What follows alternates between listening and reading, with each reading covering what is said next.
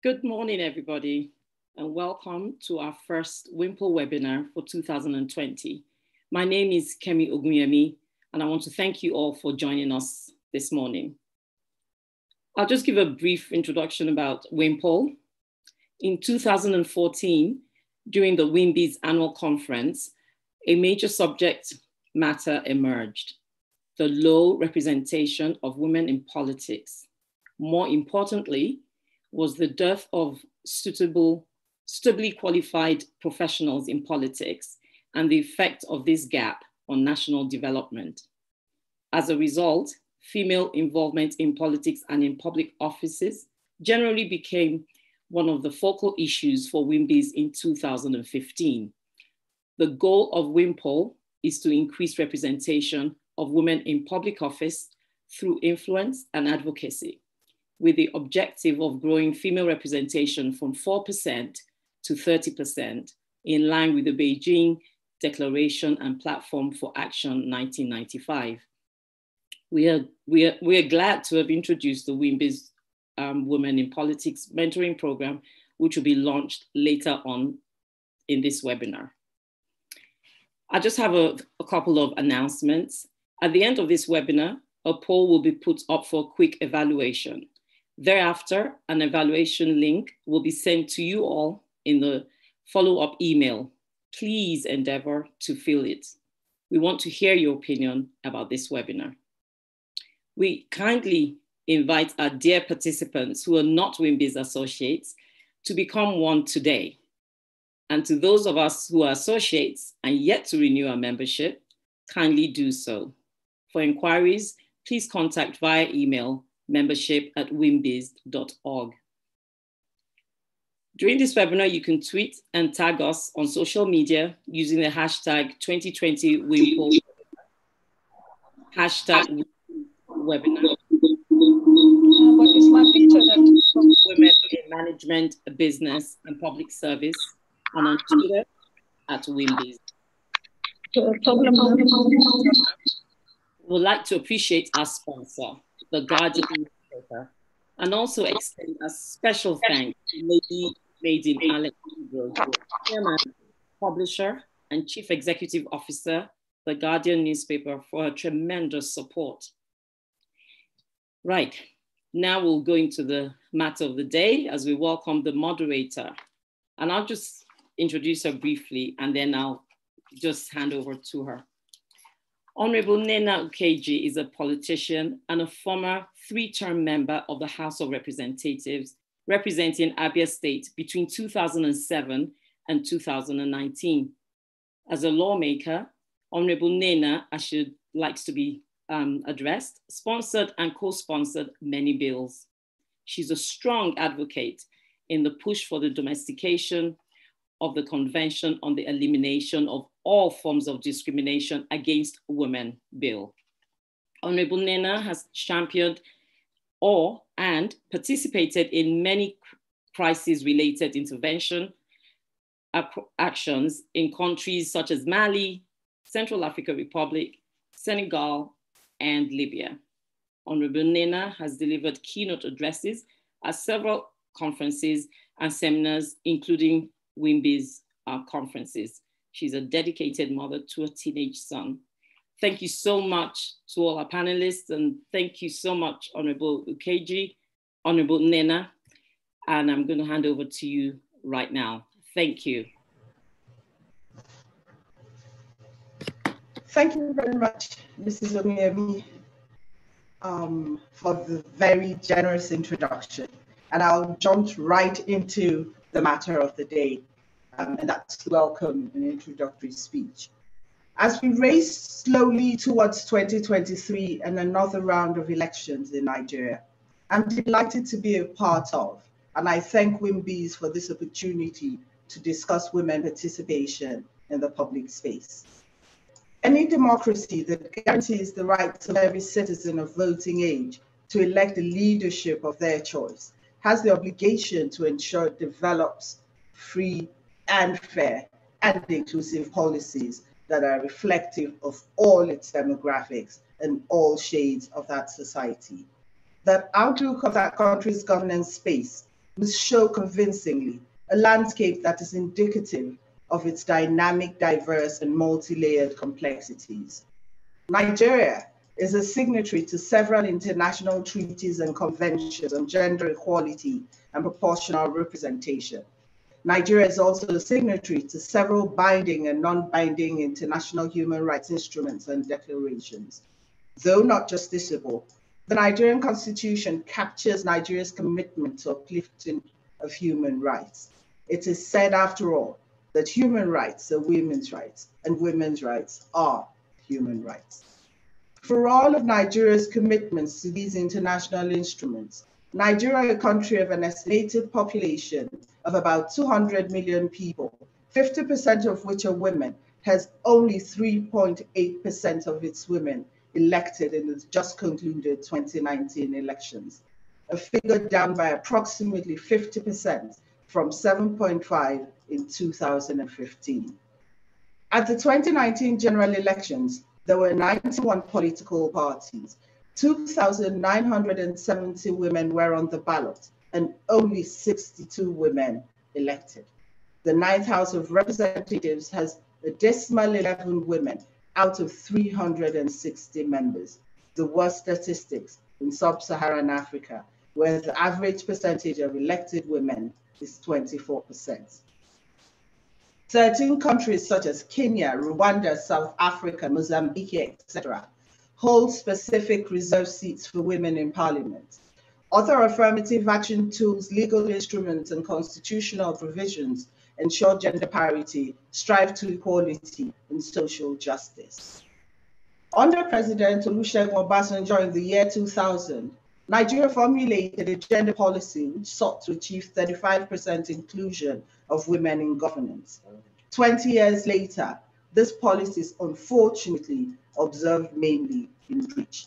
Nigeria has no laws that guarantee representative participation or gender parity. The attempted amendment of the 1999 Constitution and the electoral law to create the legal framework to expand the spaces for more inclusive policy have been wasteful exercises in futility.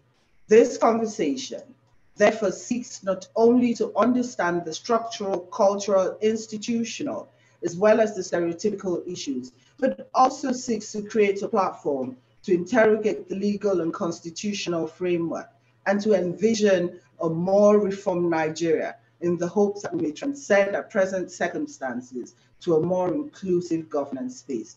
We must believe and therefore be able to show convincingly that our involvement is an investment in a more just and equitable and peaceful society. Our carefully selected esteemed speakers have a combined professional experience of over 100 years in the political and electoral reform space, with each distinct experience having shaped and advocated for a freer, more representative system. The theme, a right to win, elevates the conversation from a basic desire for inclusion and sets the tone for this conversation. As we welcome our speakers, all participants are encouraged to engage, reflect, and hopefully be inspired to strive for a better, freer, fairer, more inclusive electoral system that hopefully delivers better governance.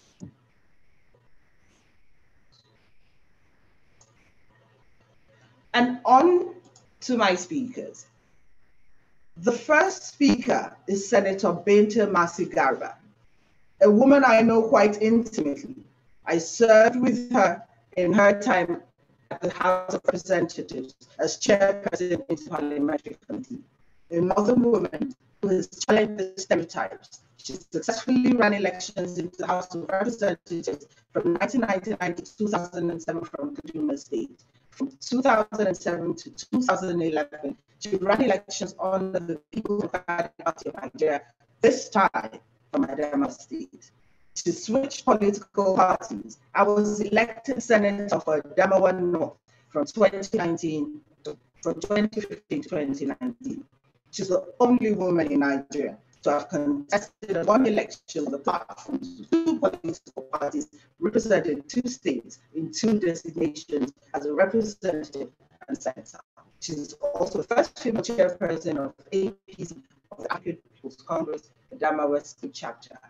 And it's such a pleasure to see you here, and I hope and I'm delighted that you could be here. The second speaker is Mr. Ahmed Raji, SAN. He's an astute constitutional lawyer, a senior advocate of Nigeria. He's been involved in 100 election tribunal cases, a resident electoral commissioner for 5 states under the Independent National Electoral Commission. He has a broad understanding of the Constitution and will definitely be an asset to our event. Thank you for taking time out to be with us. And the third person on our panel is Professor Ayo Senwa. She's a professor of law and the Dean Faculty of the University of Lagos with 30 years experience. She's also the Executive Director, Legal Research and Resource Development Center for 25 years. She's experienced in constitutional law, gender studies, and human rights. Her broad knowledge will be great for this event, and glad, Professor, that you found the time to be here today. And finally, Mr. Clement Nwankwo, a pioneering Nigerian human rights defender and founder of Nigeria's first human rights organization, the Constitutional Rights Project, CPR. He served as consultant to the National Assembly on Constitutional Review. He also served on the advisory board of INEC during the 2019 general election. He has worked for more than 2 decades promoting human rights and the rule of law in Nigeria. Today, Clement Nwankwo is the director of Policy and Legal Advocacy, which is constantly working in election monitoring and promoting fair elections. Thank you to the conversation.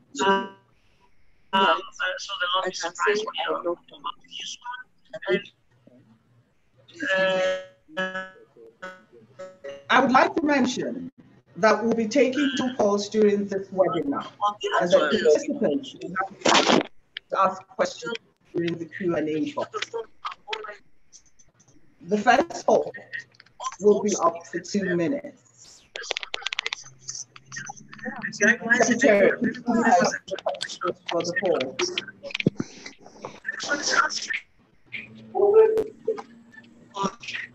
Always because mediation it's a note-taking. We take notes from the meeting.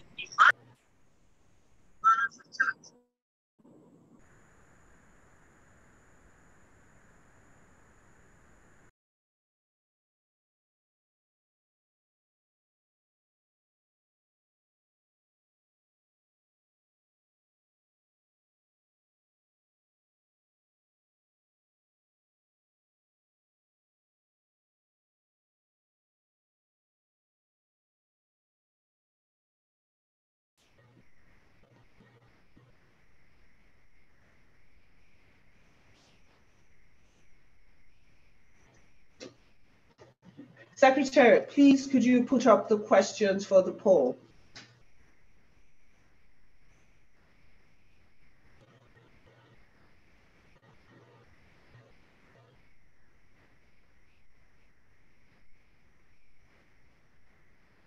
Well, I guess we'll come back to that later.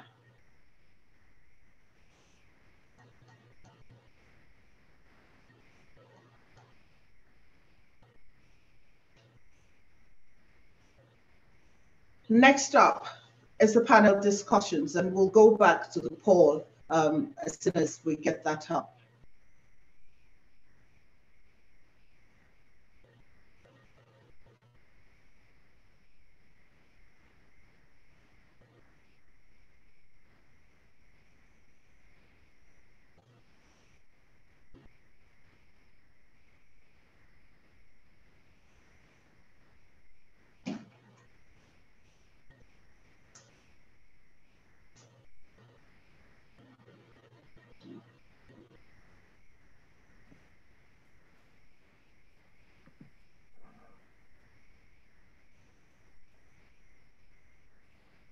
Okay. And the next up is the panel discussions that will last 50 minutes. Okay.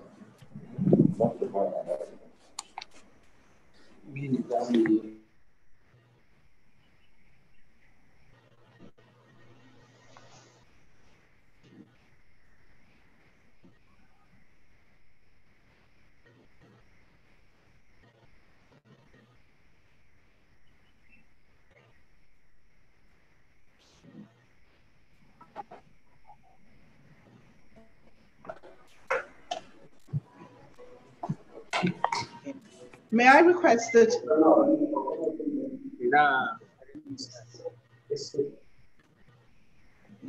Senator Binta?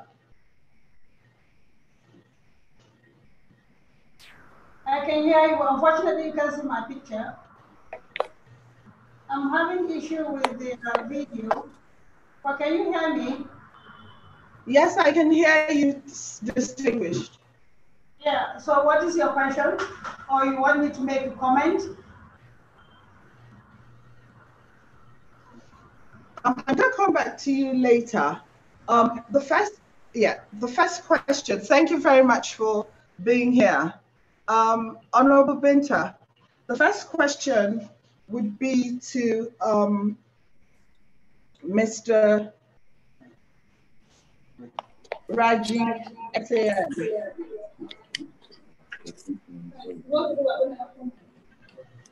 Honorable Binta. Yes, I can hear you. Okay, as someone who has run in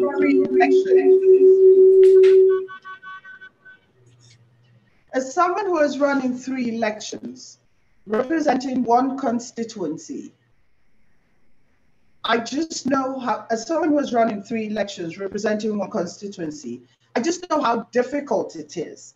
But your achievements, wrapping my head around them,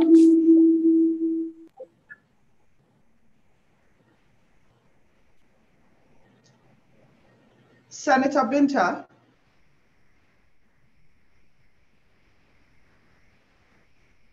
Me now? Can you hear me now? Yeah. Yes, I can hear you. Yeah, okay. Thank you very much for your question. Okay, I was saying,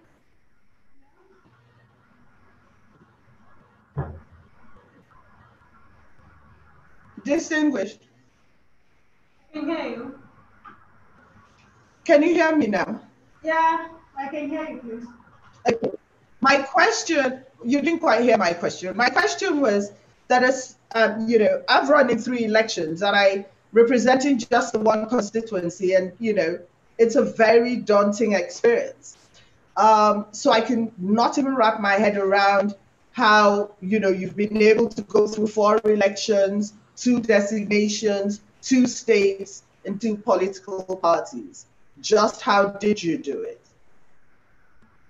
Well, thank you very much for the question. How did I do it? Is if I want to answer the question, it's going to be very broad, but certainly is how do you get yourself involved in politics?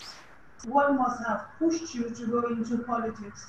And why are the people always behind you when you have run for almost 4 times out of 6 elections? And the most important thing that I have to say is that the essence of why I joined politics is to be a voice to the Nigerian woman, and secondly, activities of mine has made me to be where I am today in terms of trying to get to the needs of the Nigerian woman, especially the down road. Like I said earlier on, joining politics started when I was working with the New Nigerian newspapers, and the gender inequality came on board. I was negated, my colleague was uplifted, and I felt that, hey, even with a voice of mine, and I will be treated this way, I wonder what will become of those women out there that couldn't speak out. And that was what pushed me in. And with the little activities I was doing within my community, I never knew that one day it was going to work favorable to me, trying to see how we gather women together and trying to let, especially those women in Puda, instead of you staying at home waiting for a husband to bring you money to buy your meal and what have you. We created a platform where we now said, okay, within the little community is that why don't you start selling A, B, C, D, so that you can now start making money for yourself. I never knew that one day that thing would work out for me. And when politics came in, I jumped into it. The first one in 1997, I didn't make it, but that didn't deter me. And I said, I will make it one day. 10 times I will fall, 10 times I will rise. And definitely one day it will be, a history. And today it is a history. For a woman to be into politics is not easy. The odds are more on the woman than the man, because everybody believes that politics is created just for the men, not for a woman. But it went on and on. The bottom line of it all is that if you have a service to humanity, then politics will be the place for you to make your service to that humanity. And 1999 came in, I was elected, and what was the reason? Somebody out there said, hey, we've been trying men and they have failed us. Why don't we give this woman the opportunity for her to see if she can make a difference? And that didn't stop in me, and I said, okay, for the opportunity to be given, I shouldn't allow that opportunity to be wasted. So we started on, and today is history that I came in, played my own game, and at the end of the day, a lot of women followed suit. And I can attest to one thing.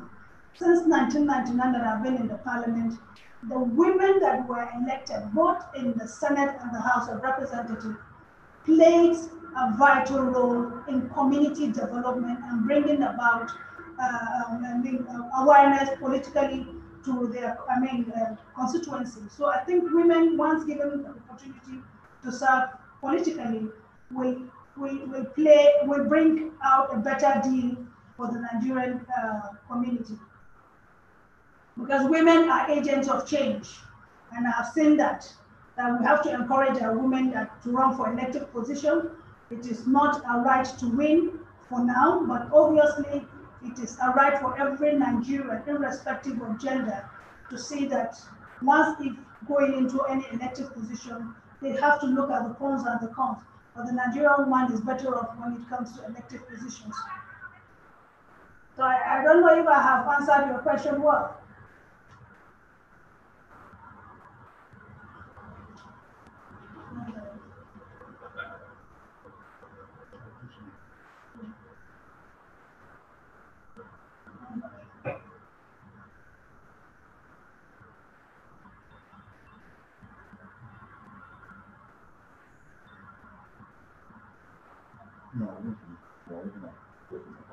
Political party to the other, a woman of northern extraction, and everybody talks about patriarchal societies, but we also believe that it's a lot worse in the north. So I'm going to come back to you to address that specifically. Your story is very inspiring. However, we're going to come back to you to, speak to those issues very, very broadly.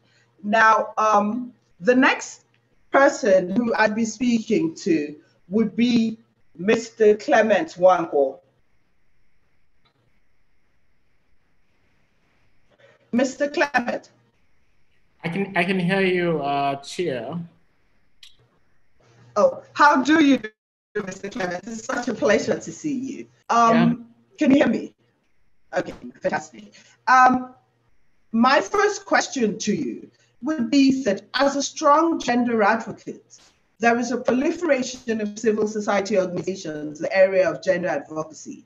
For all the broad-based, multi-sectoral engagements, attracting aid and collaboration from different partners around the world, we don't seem to see the levers moving in the direction that attracts more women to the public space. Quite the contrary. Over the years, we seem to see the space shrinking and the numbers dwindling. What in your position is responsible for, in your opinion, is responsible for all of this? Thank you, moderator, and thank you to WIMBIZ for putting this issue on the discussion. I think the issues remain, which is why you have increased numbers of organizations, individuals, WIMBIZ, several other very important groups, not just women groups, but groups generally, keeping the conversation alive and burning and hoping that things would give. When you look around the world, you would see that increasingly the issue of women participation, but even beyond that, participation by disadvantaged groups is put right there. And women participation, the first poll that was conducted at the beginning of this conversation had asked whether panelists or indeed participants think that governance will improve if more women participated. Of course, more women participating in governance means that you will see increased effectiveness of government. And groups are working on these issues, a lot of engagement with stakeholders, with government. And this is, conversation started way back. Looking back even to agitations by women's groups. If we look back to the women's riot in Aba in the 20s, look back to activists like Fumilayo and Samkuti, and Margaret Ekpo and several women who have done tremendously well to agitate on these issues and put them on the front burner. The challenge is that our political culture and indeed our social cultural environment creates a huge obstacle. If you look at the Constitution, there is nothing in the Constitution that discriminates against women. Indeed, the Constitution is quite clear that discrimination is on the basis of gender, on the basis of religion, ethnicity, and so on. It is prohibited. And you're right, the question is, why have we not seen increased women participation in governance? Why in the legislature or indeed across positions, you have just 4% of women represented? When you look at the culture of the political parties, when you look at the culture of our politics, then it tells you that a lot needs to happen fundamentally. It's a mind thing, it's a cultural thing, it's a way of doing business thing that has to change to allow for women to sit at the same table with men, to demand equality with men in the practices of the various institutions that exist. And you will continue to see more agitation on this, more groups thinking what is the best way to do this. And increasingly it's becoming quite clear that you may have to create sunshine legislation, including constitutional alteration, to achieve and force equality in representation in politics, such that you have more women participating. But it is a critical issue. It is an important issue, and this country must come to the point where it is decided that you must not, and you cannot continue to keep away a significant population, almost 50% of the Nigerian 200 million population. You cannot continue to exclude them from participation. And I think that push needs to be urgent and needs to happen quickly. Yes, Mr. Clement, I agree with you, and basically that's the reason we're here today, because we all agree that that push is existential.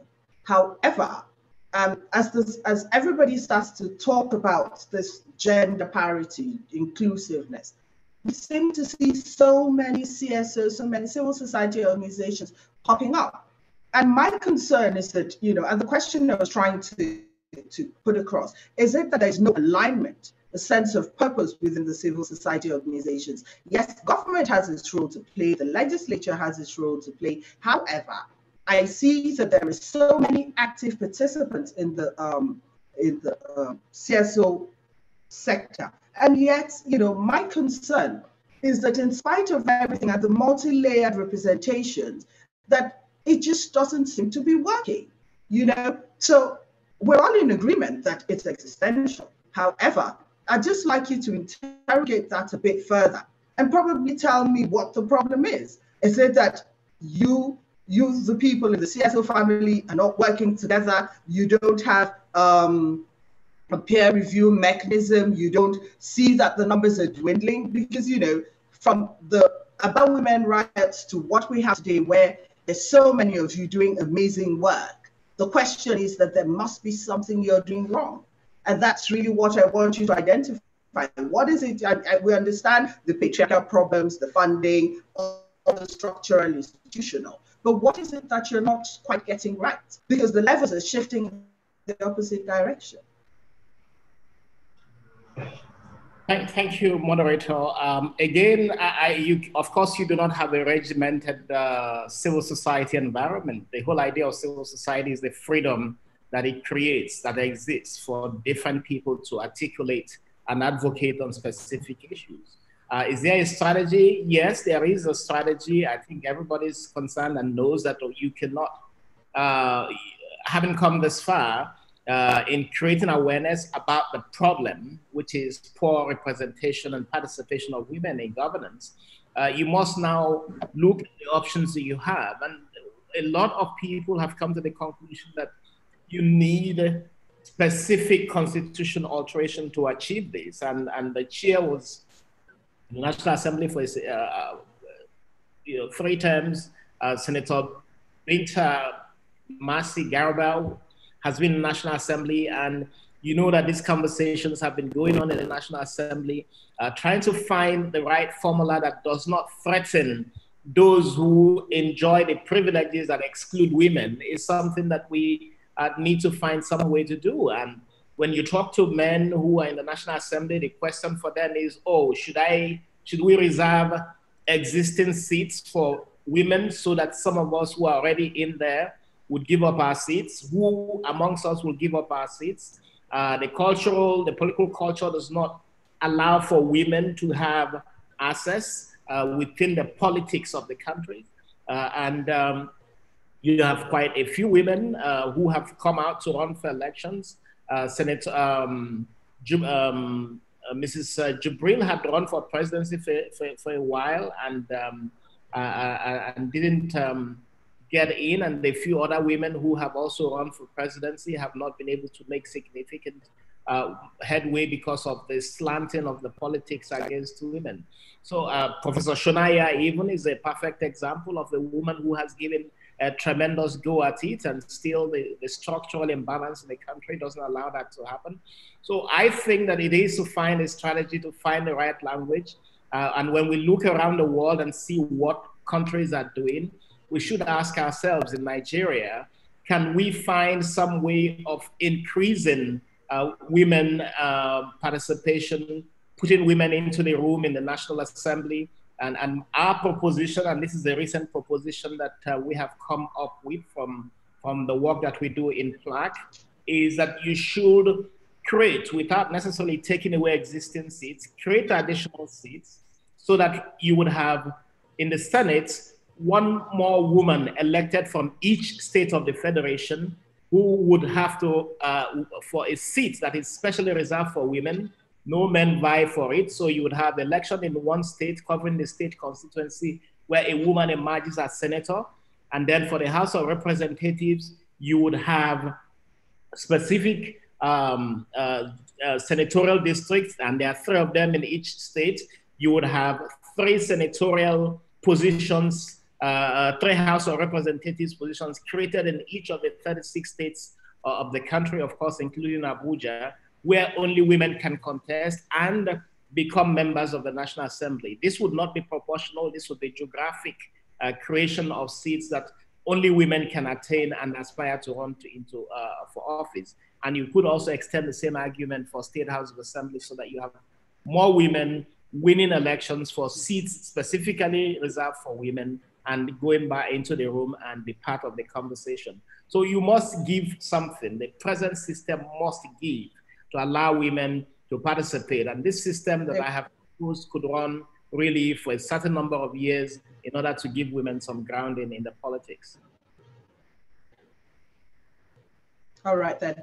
Okay, thank you very much. I was going to get to different forms of affirmative action and interventions in that, and you kind of jumped the gun, but you very cleverly skirted the response I was seeking. But thank you very much for your amazing answer. The next person I'd like to speak with would be Mr. Ahmed Raji, SAN.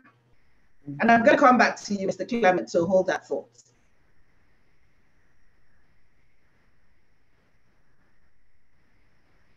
Mr. Ahmed Raji, SAN.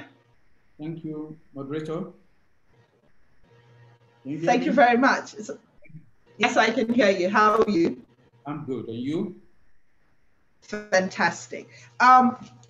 Mr. Ahmed Raji, I'm going to ask you a very simple, straightforward question. Is the electoral value chain biased towards men? Well, not in so many words. But is that a yes or a no? Okay. Well, I wouldn't say yes, because when you say value, we're not talking of the law. Because within the law, like Mr. Nwankwo pointed out, there will seem to be no discrimination. But when you go into a value system, I would say that it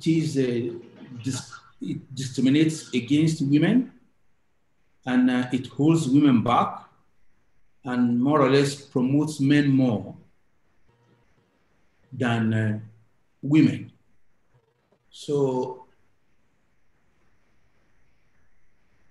when you look at our laws, you will not find any provision. On the contrary, you will find clear provisions saying that discrimination is not allowed, whether on ground of gender, sex, religion, or what have you.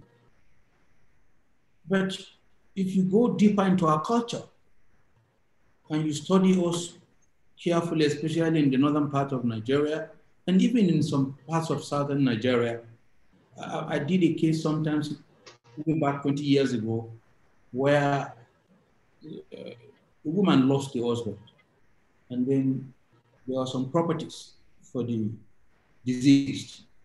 And a brother to the deceased came up and they said that, look, both the assets or the properties and the woman are inheritance.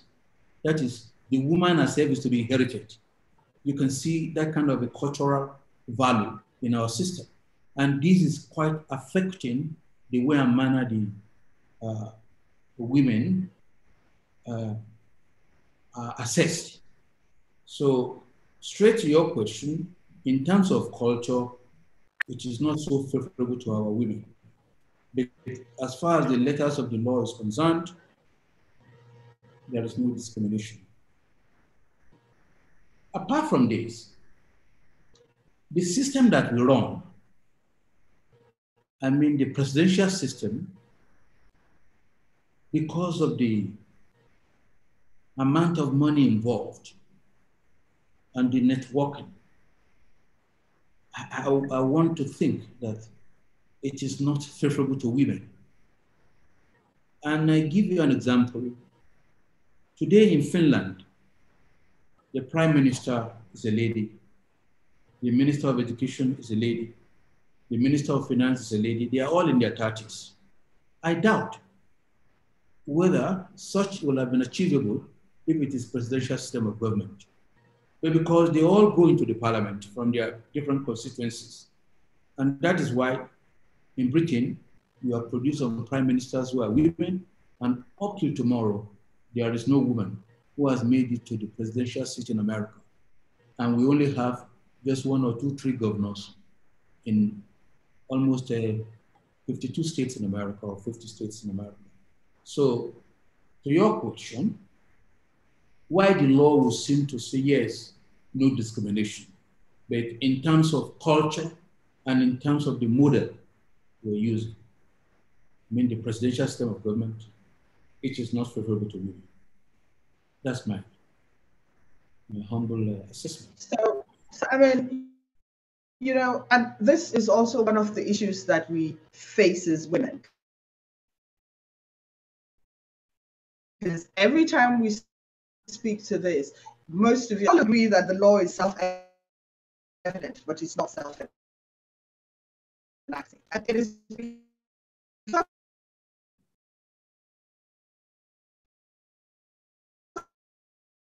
things like that we ask you the question, Senior Advocate of Nigeria, but I should have 5 states, resident electoral commissioner. And I said the electoral value chain, not necessarily the law, because we agree that as far as the laws are concerned in Nigeria, there is nothing that specifically singles out women for disadvantage. But in practice, and that's the reason I asked you, that the electoral value chain, and I'm speaking from congresses all the way to primaries to the general elections? Is that system deliberately skewed against women? Not deliberately, but because of our culture and the model that we practice is not favorable to women. For example, it's a lot monetized because we practice presidential system of government. For you to go for primary election, for you to go for the main election, for you to now go to tribunal, for you to wait through all this, it is almost impossible. And even for executive offices like governorship and presidential, if you see the capital out, you've been there, you've contested, and you know better what you went through for just as a representative. When you now talk of senatorial, Senator Binta was just lucky because I think somewhere, I won't mention the name of the state, a lady was trying to vie for something, and the next thing, the house was burnt down. That how dare you, in a male-dominated society, you want to come out? So these are the problems. Except something drastic is done, and that is why education is very important to remove this problem. We have to ensure that the women, they're educated and not just turned into an object of pity or to be held down so that they can really fight for their rights. Then, if you look at our system critically, and you look at the nature of society where we are, I'm a Muslim, and I know what the rule is when it comes to leadership. It doesn't really promote women to lead in Islam. But that is a pure Islamic society. But in a society like Nigeria, it's not forbidden. But where you have Muslims in majority, that inbuilt training will almost resist having a woman coming out. And that is why in southern Nigeria, it may be possible to have a female governor or whatever. In the north, I doubt, especially the northern Muslim areas, I doubt whether a Muslim governor can emerge in the next 50 years in Nigeria. So I think that is my contribution as far as that aspect is concerned. Thank you very much. But I'll just leave you with one thought, and then I'll move on to Professor Asenwa. You said Islam, but Pakistan, which is probably the largest Muslim state, it's probably the largest Islamic state in the world, has had back-to-back female presidents. I'm going to leave you with that thought, and then I'll come back and we'll interrogate it further. The next person I'd like to speak with would be Professor Ayo Asenwa. Thank you very much, sir.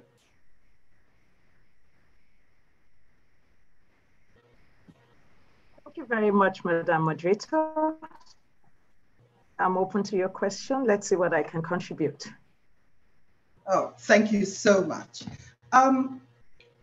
Prof, we all talk about the need to enact gender equality legislations. You know, every time, you know, people talk about the single magic bullet to opening up this political space, they talk about the need to enact gender equality legislations, the need to domesticate the Convention on the Elimination of All Forms of Discrimination Against Women, the CEDAW Bill, the SDG protocols, and a myriad of gender-based protocols and treaties.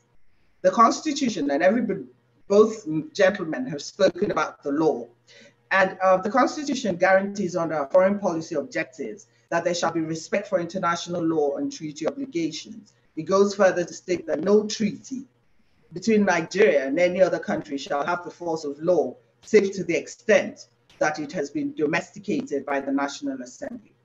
So, and our inability to pass these laws through the National Assembly has been evident thus far. I guess that's the reason, that's part of the reason we're here. Do you honestly think that a lack of necessary legal framework is the major reason for the difficulty we experience in increasing the numbers, as advocated by many CSOs and many people even on this panel? Thank you very much, Honorable Nena. I think that it's not simple, it's not straightforward. Let me first of all start with something I usually like to remind people of. The law is never self-enforcing.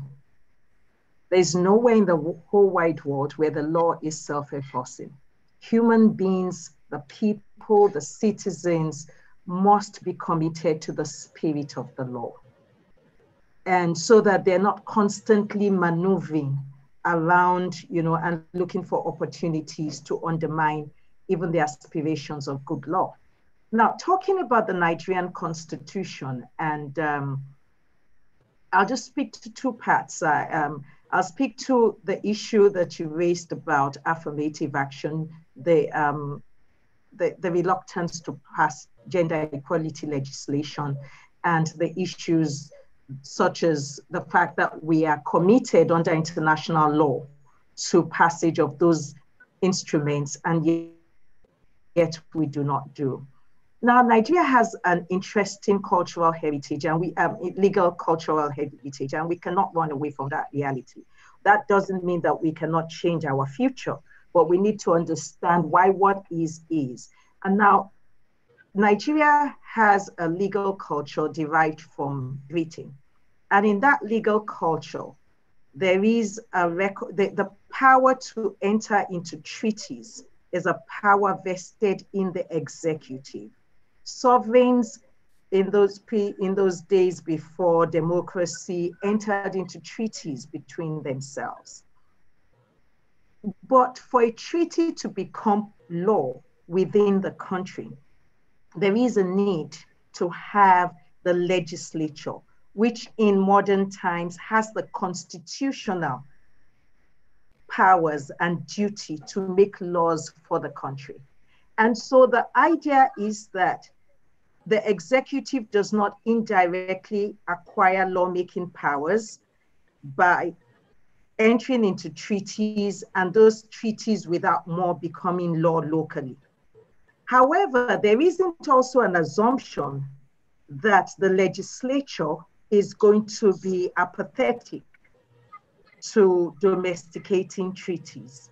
And that's why I keep saying that the law assumes that there will be goodwill, that there will be best, interest, the good of the people, the best interest of the people will always be priority. So that it becomes the duty of the legislature to look at every single treaty and look at the treaty with an open mind. I always hear, every time we talk about domesticating CEDAW, whether in that form directly or in some adapted form, the whole argument that it is external, it is foreign. No, that's not the way it's supposed to be. What does CEDAW require us to do? For example, CEDAW simply takes us away from what used to be the negative rights, the hands-off approach. And then CEDAW imposes obligations on the state to take steps to advance. And I think that the self-censorship that we see of the political class when saying that, oh no, this will violate the other aspect of the Constitution, which guarantees non-discrimination, is actually ill-informed. I don't want to say that it is, well, without being rude, I would say it's either resting on ignorance or it is resting on calculated self-interest. And so I don't think that it is the fact, I would definitely not support, maybe because I'm a hardcore Democrat, separation of powers, advocate. I would not want us to go in the direction of the civil law jurisdictions where once a treaty is passed, it becomes law. But I would also demand an obligation on the National Assembly, maybe through a constitutional amendment provision that says that every treaty, especially every treaty identifiable as a human rights treaty, must be taken, must be reviewed, must be taken, and not just wholesale dumping or just never dealing with, so that we ensure that the aspiration of the government, because there is only one government, in entering into that treaty is also realized through the domestication of the treaty. So I think it's just that it is complex, but there's a logic to it. There's a rationale to it, and there's a value underlying the shared powers between the executive and the legislature when it comes to translating international treaties into domestic law. But it ought not to culminate in what we have seen, which is basically like the legislature just frustrates the process of bringing down to reality the standards in the international human rights instruments. Well, thank you very much. But you know, I think that while that may be very well be true, I think that the concerns behind, because there's been so many treaties that have been domesticated by the National Assembly. And I think that the basic concern we have is our historical, cultural impediment to domesticating this particular law.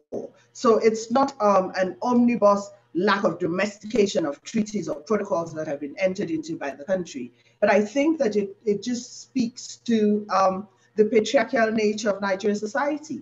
And that's the reason I ask, because so many times, so many CSOs would say to you that, you know, and everybody comes into the National Assembly and they're all trying to get us to pass the CEDAW bill.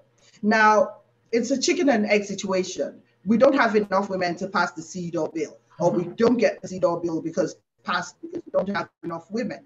But either which way, I'm saying that, and everybody hinges it on the lack of legislation. I understand the bottlenecks of getting those legislations passed. And that's the reason I asked, do you think that we can get past this non-domestication? Because our situation is getting very desperate. Can we get past these pieces of legislation to open up the spaces for more women in politics? And I'm just going to have you hold that thought. And I'll go back to Mr. Clement Nwankwo, and I'm going to ask him certain questions, because you swapped the issue that we just need to amend the Constitution to get these laws passed. So I want to go back to Clement and ask him a couple of questions about how feasible that is.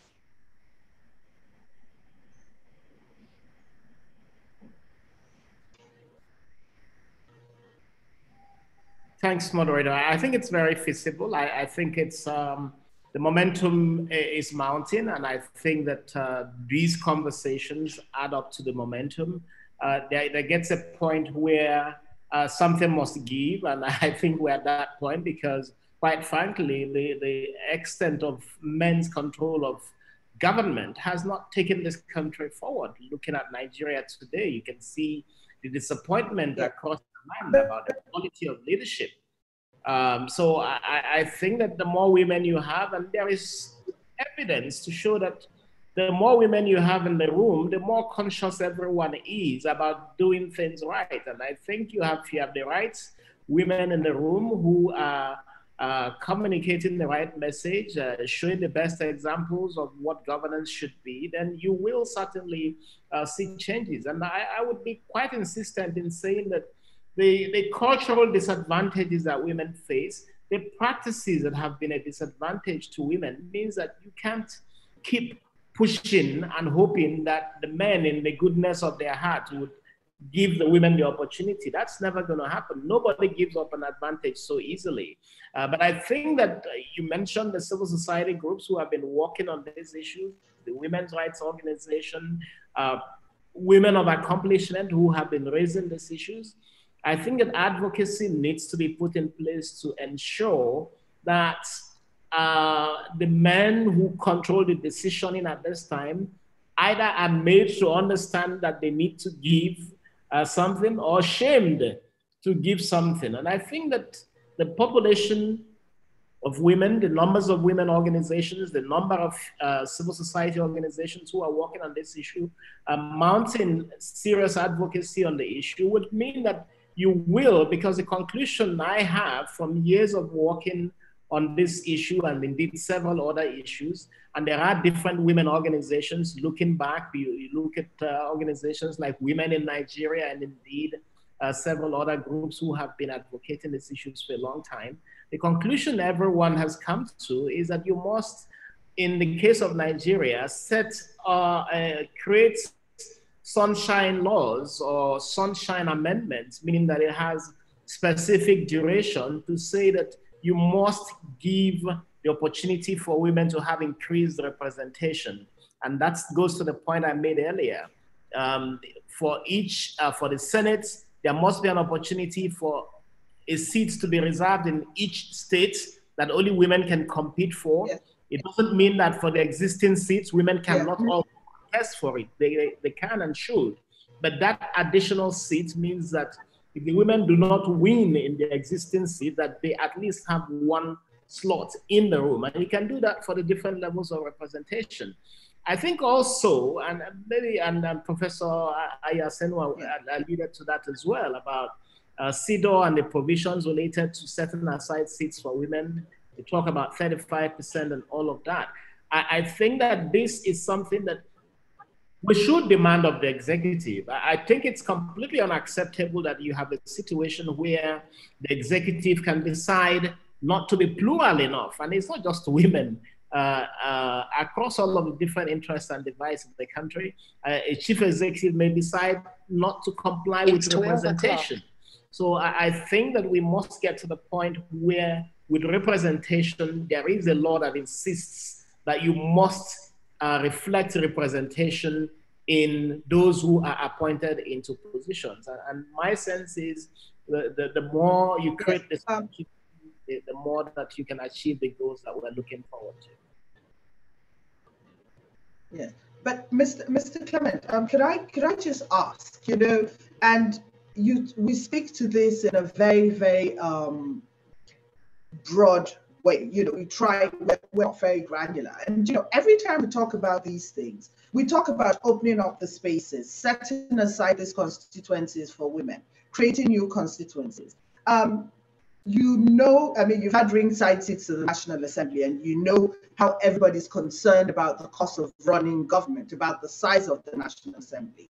I'm thinking, just how do you think it would be receptive, for instance, to the Nigerians to increase the numbers of seats in the National Assembly, House of Representatives, for instance, from 360 seats to, say, 400 seats, just because we need to expand the size of government to accommodate women, where we're looking at ways in which to cut back costs and shrink the size of government. So, it's a fragile balancing act. And I'm just thinking that, do you honestly think that put before the Nigerian people, this is from your experience in 2 rounds of constitutional amendment processes, do you honestly think that this is something that the average Nigerian on the streets would be willing to accede to?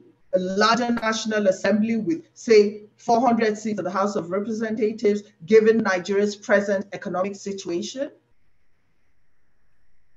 Yes, I think so. I was asked by the Speaker of the National Assembly in the 8th Assembly to chair a committee looking at the funding of the National Assembly. And we did submit a report.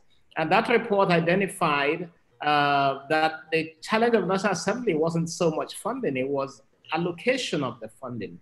And when you look at what is now referred to popularly as the Oronsaye report, it tells you about the wastages in government. Now, those wastages would pay for more women in the National Assembly.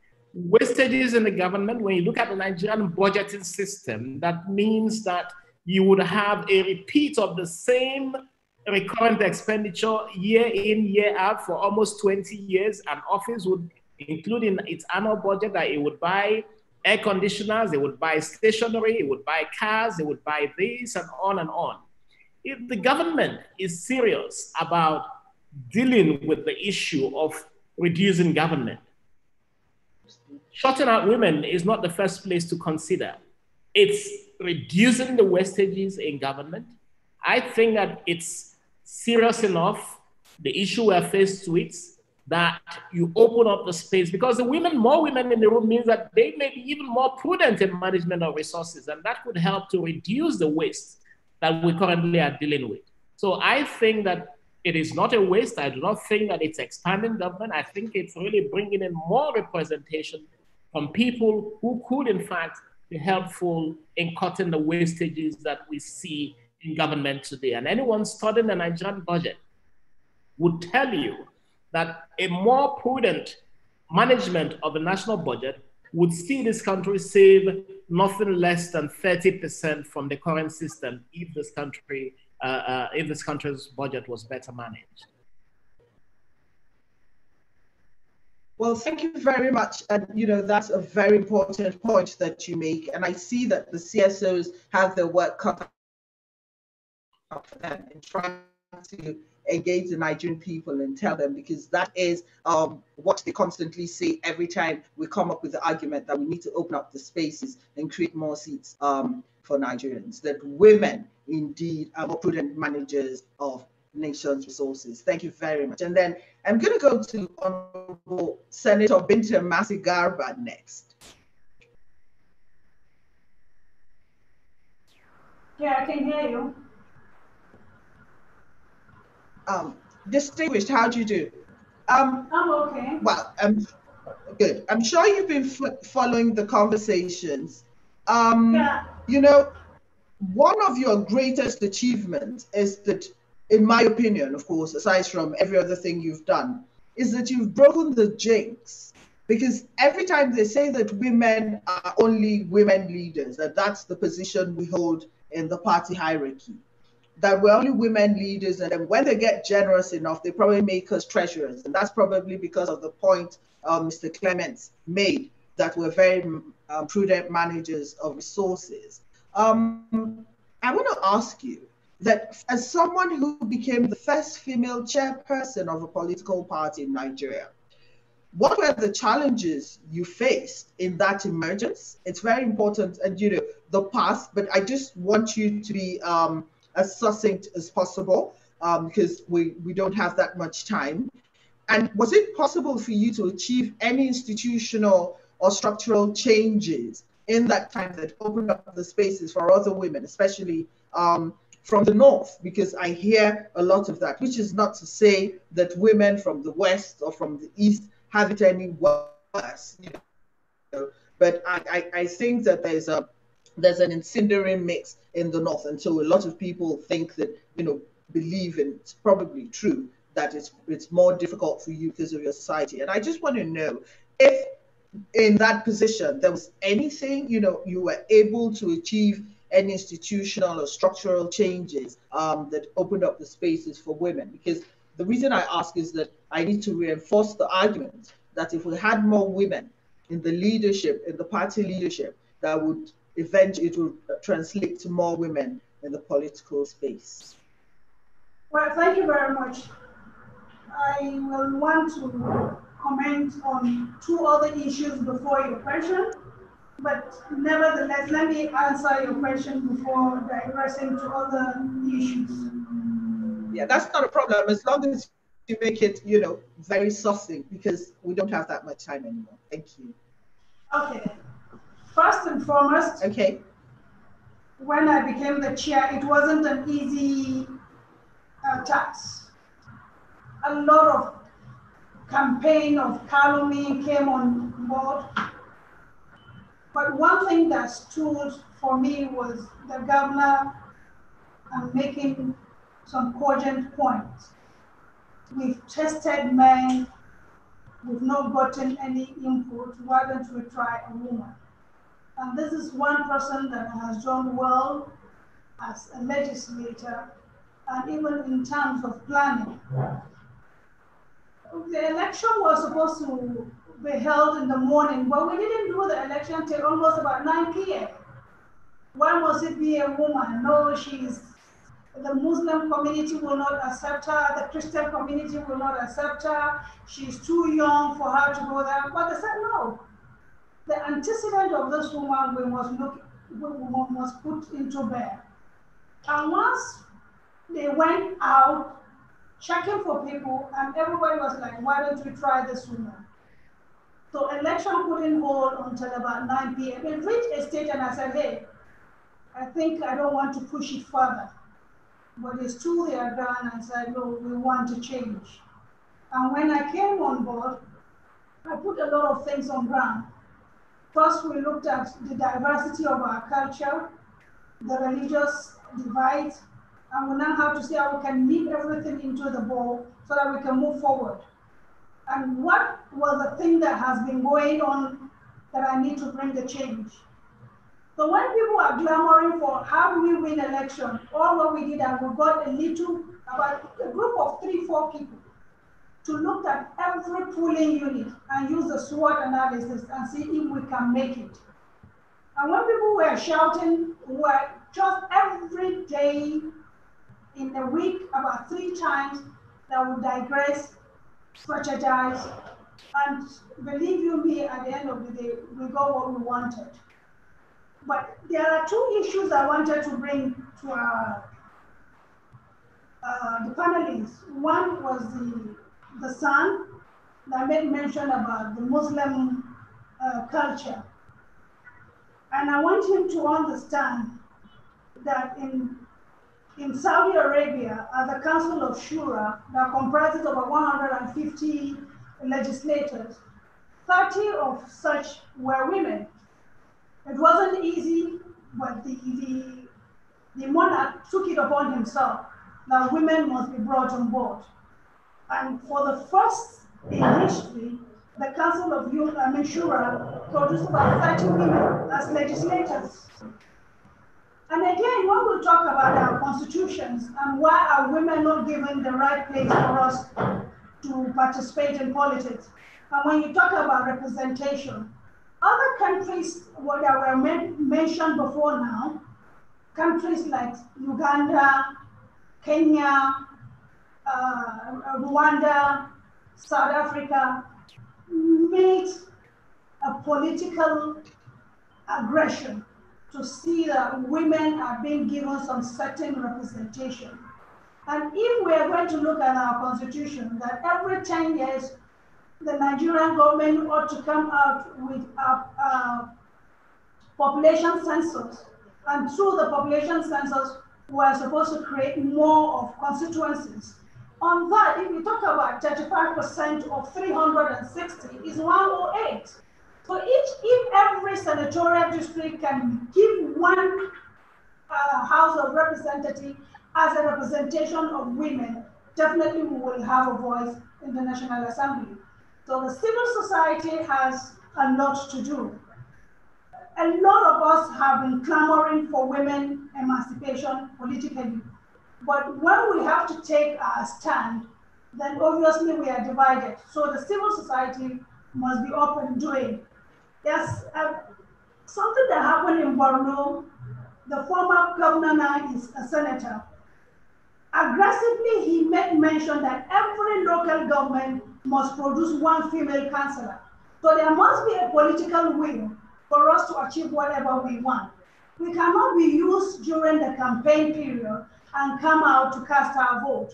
But once after the election is concluded, then we are not being given a voice. I think it is high time for the Nigerian women to come out with a proactive measure to say, look, our vote will count if only we were given some certain percentage in legislative and appointive stand. Yeah, thank you very much, Senator Binta. But I just want to react to the comparisons that you made. And, you know, in the presidential system of government, I think that, and a lot of the women out there who make these comparisons all the time, I believe they compare chalk and cheese. In those countries, South Africa, for instance, the ANC actually goes out to run in these elections. When the ANC wins, in the ANC constitution, they allocate 35%, they allocate 50% of those seats to the women. And that's how come South Africa has been able to achieve the 50%. In Nigeria, as well as in the United States, the presidential system of government, the women are thrown in the deep end to run the entire gamut of the electoral process. And that's why if you compare the numbers in the Nigerian parliament and you compare the numbers in the United States Congress, the percentages are very close. So I think it's also very important for us to interrogate the system of government that we use if we want to have those conversations. And I recall that in the House that there was talk about moving from the presidential system of government to the parliamentary system of government if we wanted more women in the public space. So hold that thought in the Q&A. I'm sure that question is going to come up, and I just want you to think about it while we go on to the Senior Advocate of Nigeria, Mr. Raji Ahmed.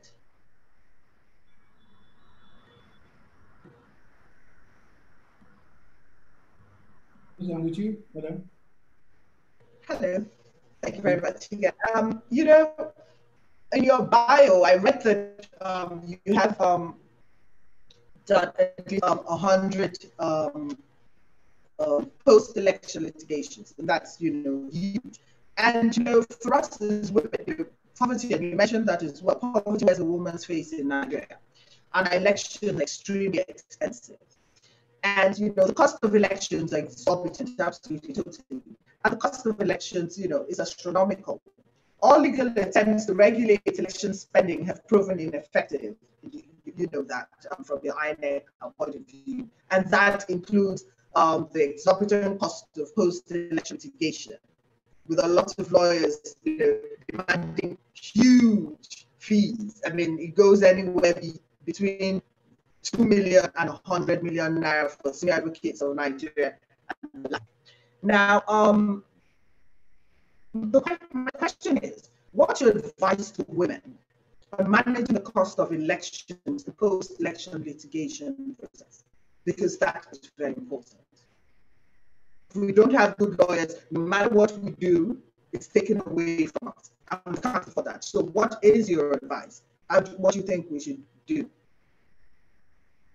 Well, my advice is just for, like any other politician, you make sure you win.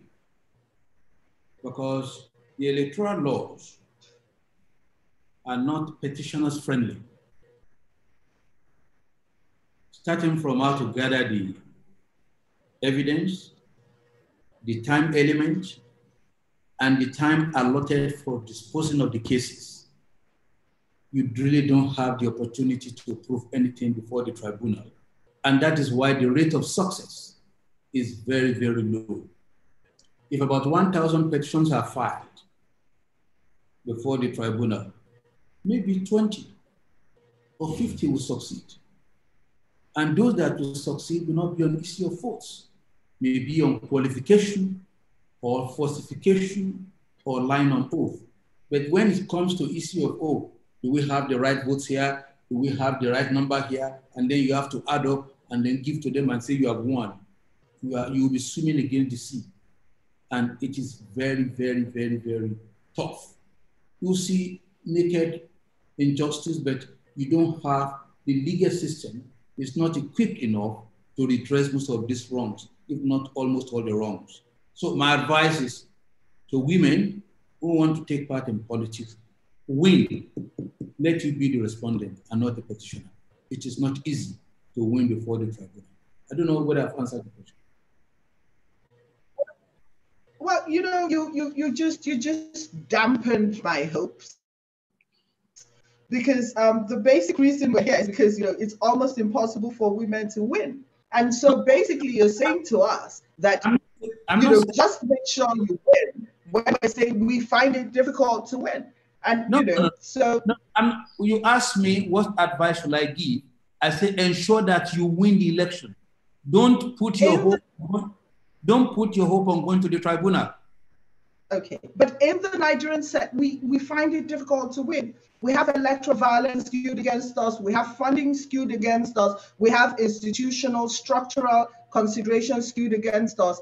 And so if we can't even get redress in courts, then, basically it means the space is just not going to be opened up. Well, in that case, my advice is you should push for reforms. And the reform should be like this. One, education for the women. A lot of education for the women. Because you are asking for women to come to power. What quality of women are we talking about? Some of the women will go there and disgrace you. And it's not as sweet as Mr. Nwankwo has put it, that when you have more women in the room, things will be better. I doubt it. Are these not the same women who are first ladies messing up the whole states? turning the state to their purses, giving bags to, orders to carry for them, and then embarking on projects without appropriation from the houses or the parliaments? Are they not the same women who want to ride the state more than the governors duly elected? So what quality of women are we talking about? So, but with the right education, we'll get there. And then secondly, there should be a reform of the political system. And I think in this regard, moving away from presidential system will create a better space for the women, i.e. going through a parliamentary system like in Finland, where we now have a woman prime minister, because you don't need to go for a presidential election with a lot of huge expenses, which most women will not be able to afford. Clinton was able to do it for the first time in America because of in America to contest. But in UK, we have at least had 2 or 3 prime ministers who are women. We need to push for reform so that women can go to the parliament and based on their knowledge, output, not necessarily because of their gender, but because of their output, because not all women are good. Let us not kid ourselves and begin to say that once women are there, everything will be right. Who are those misleading most of these governors and they are not performing very well? Are they not their wives? The so-called first ladies? I'm sorry to say. Thank you. Okay, well, thank you very much for your very impassioned response. But I think that the quality in the political space is not partial to the set of chromosomes that are arranged in any of the candidates. So I think that it's an equal opportunity death of quality, both for the men and the females. So I'll have you hold that thought, and I'll go right back to the professor.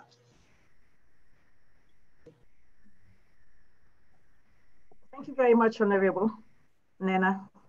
Just go ahead. Yeah. Would you say that the provisions of Section 42 of the Constitution grants equality with one hand and takes it away with the other hand? I ask this because every time we have tried to amend or to come up with affirmative action pieces of legislation in the National Assembly, the men in their defense and in trying to shoot down that piece of subsidiary legislation would always say that it is reverse discrimination, that affirmative action is discriminating against the men and that reverse discrimination is discrimination anyway. So what would you,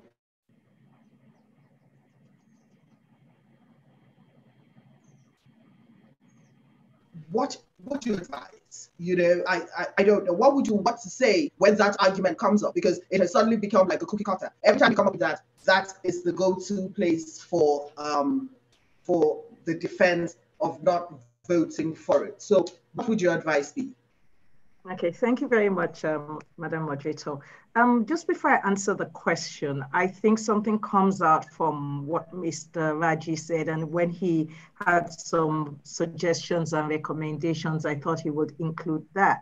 He did note that the legal system, maybe the legal rules, and they're not well, they are not responsive, they're not adapted to the kinds of situations.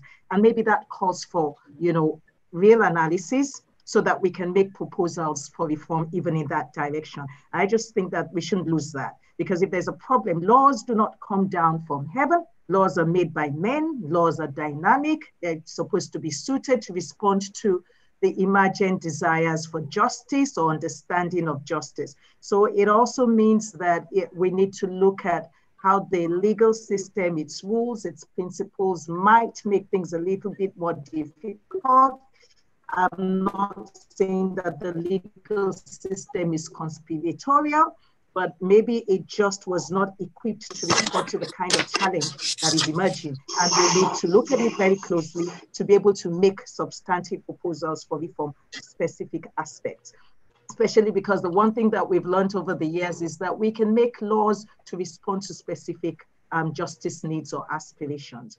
Now to the issue of Section 42. Section 42 enframes the right to non-discrimination following how we understood human rights some 100, 150 years ago. And we conceptualize human rights as basically don't interfere, hands off, do not discriminate. And so equality was a right to non-discrimination.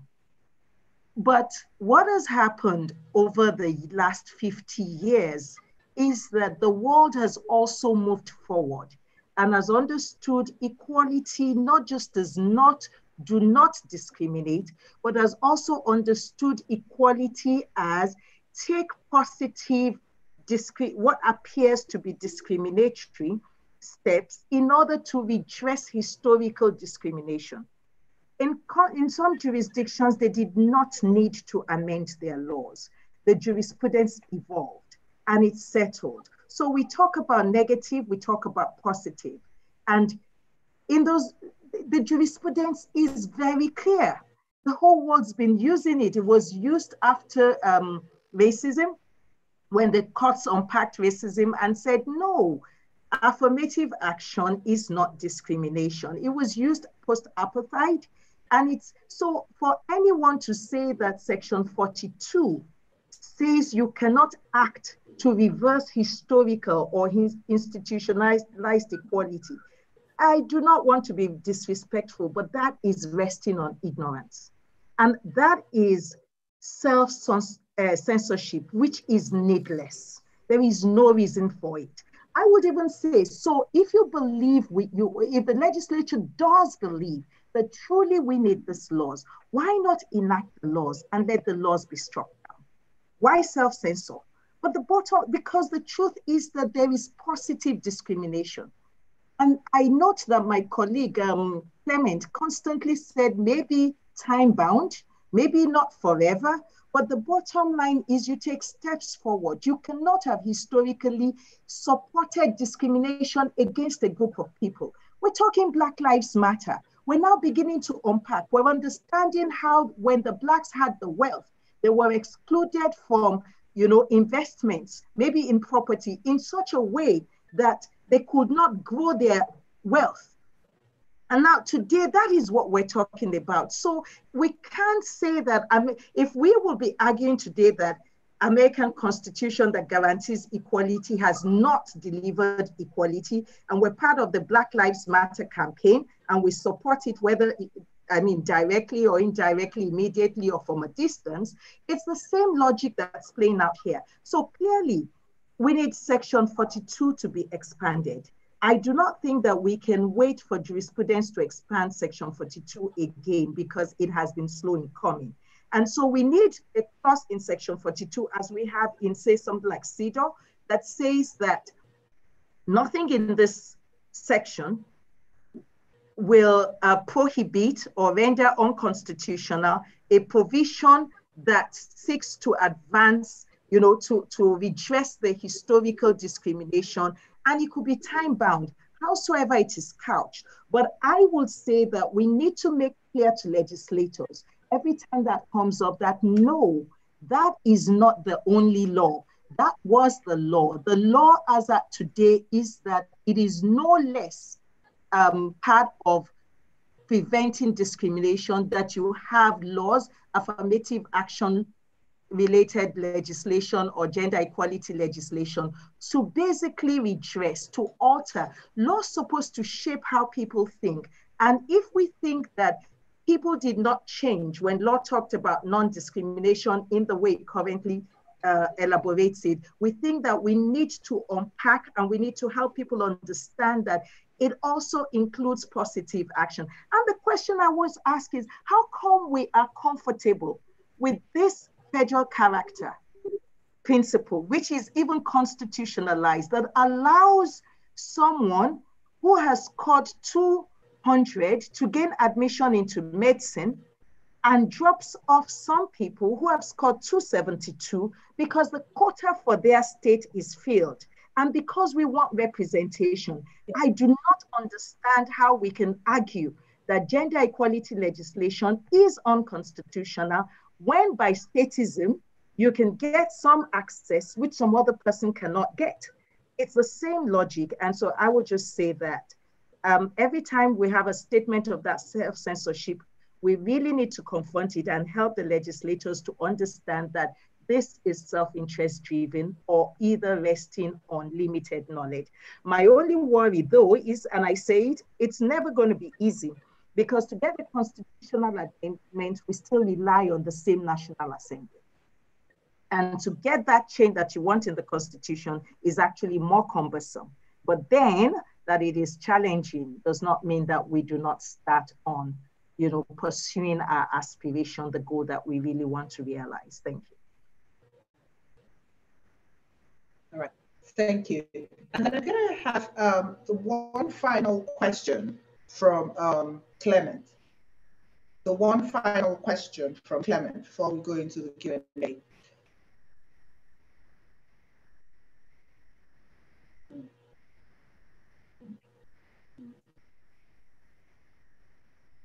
Clement.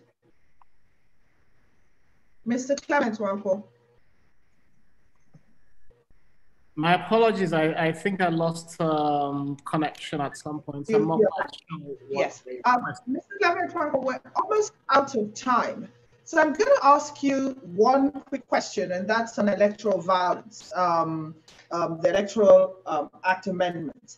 And electoral violence is proven to be one of the greatest disincentives to women's participation in politics. At its very best, we experience misogyny, very interestingly. And at its darkest, and it's quite common as well, from the campaign process through the election day, people actually get killed. Now, there's a proposal before the National Assembly for an electoral offences tribunal. And as usual, as with everything you've seen and from all the conversations here, you've seen that there's a lot of work to be done to actually try to get gender-friendly legislations passed. And again, from what the professor has said, the National Assembly goes back to the National Assembly again. And National Assembly matters, members are politicians. And so the fear out there is that the penalty on electoral violence will probably be a slap on the wrist, because most of the practitioners are politicians or are funded by politicians.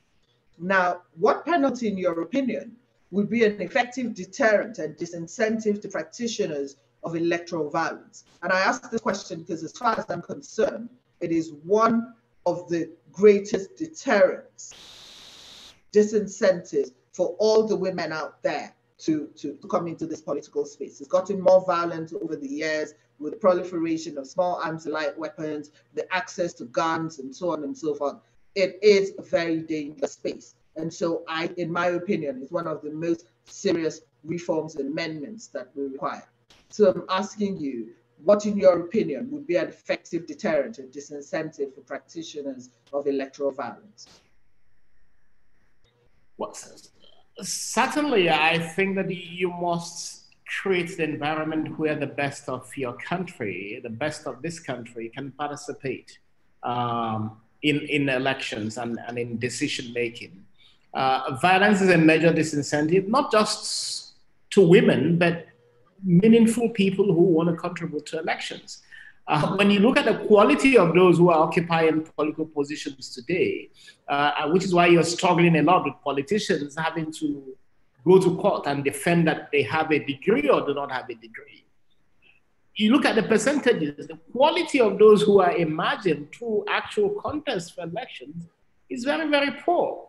When INEC publishes list of candidates for elections, you will be surprised that in some cases, more than 50% of the candidates listed as contesting for elections, even to the highest office in the land, do not have qualifications beyond school SAT level.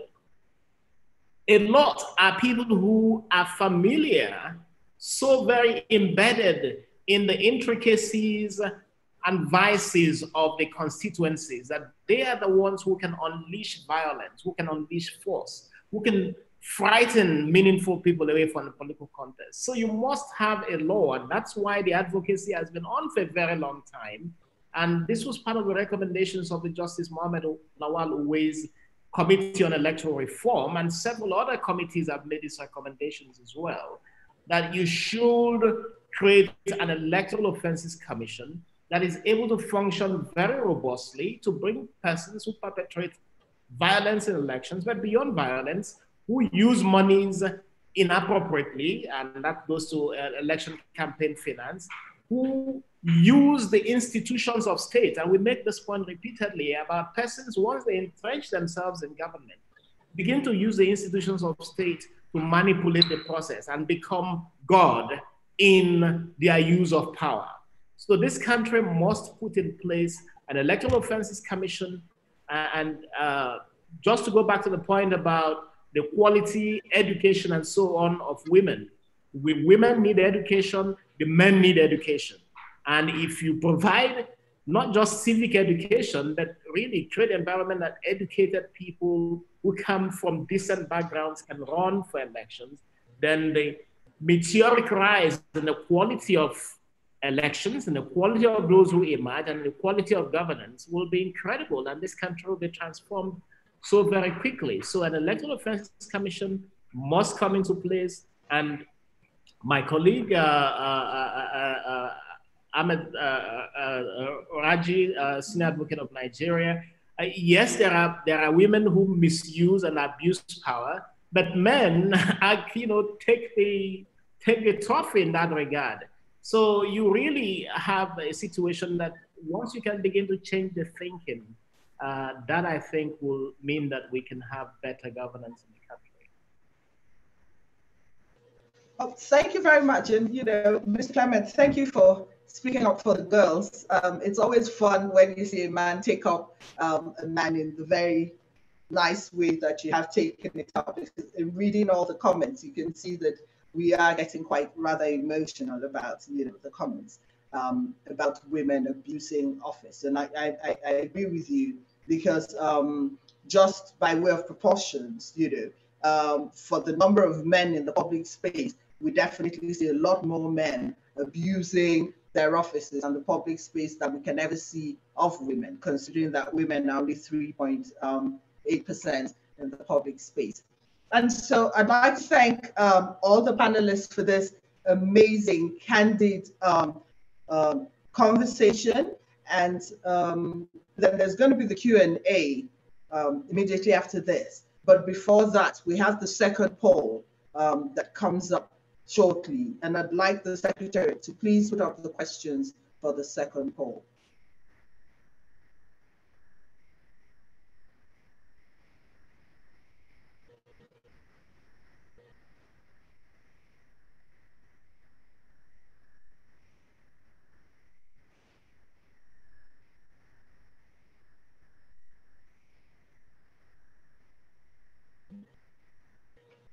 Yeah.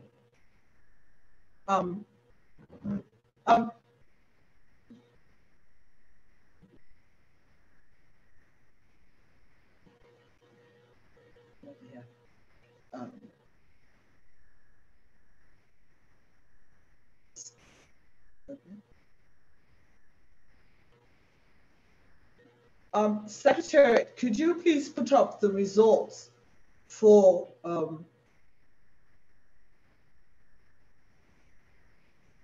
the second poll?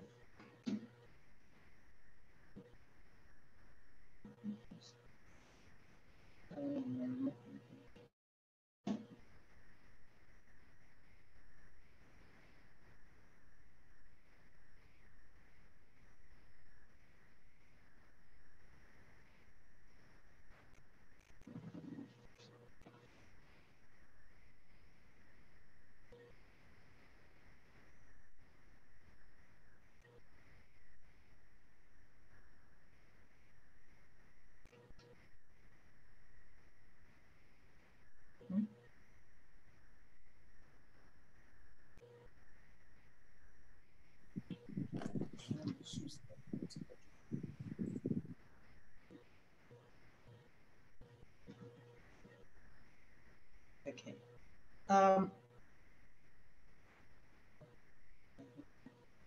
Next up, we're going to have the Q&As, the questions, and I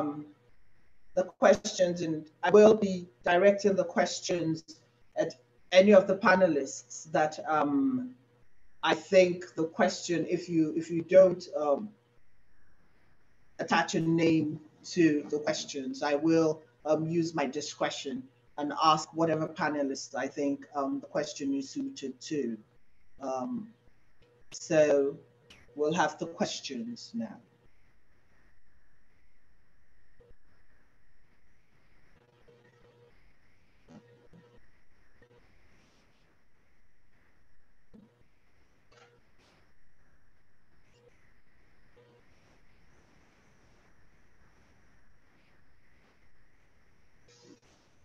Okay.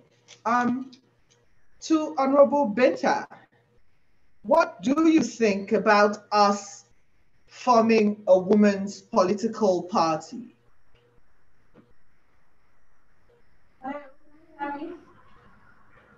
What do you think? I mean, from one of the questions, it's to Honorable Binta, you know, the women think that we should form a women's movement, a women's political party. How feasible do you think that that is?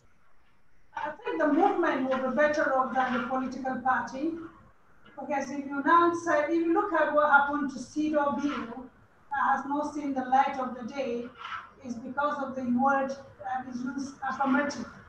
So if we can have the movement, women's movement, from the grassroots to the state to the national, and stand on our ground that, hey, we're all equal before the law, and we have equal rights to participate in elective positions and to participate in governance.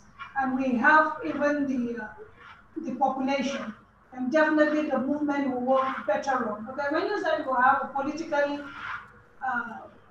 movement, it might not give a cogent participation. But once you have the women movement that will, put across all the political parties with a singular action that everywhere a man stands to run for election, same position should be given to women. And definitely that will give us an edge because we have the number. And if you looked at during election period, more women participate in casting their vote than the men. So if we can have that movement and to now set the agenda that every woman has a right to participate in governance, to participate in elected position and appointed position, definitely the men will sit up and give us our share in terms of governance.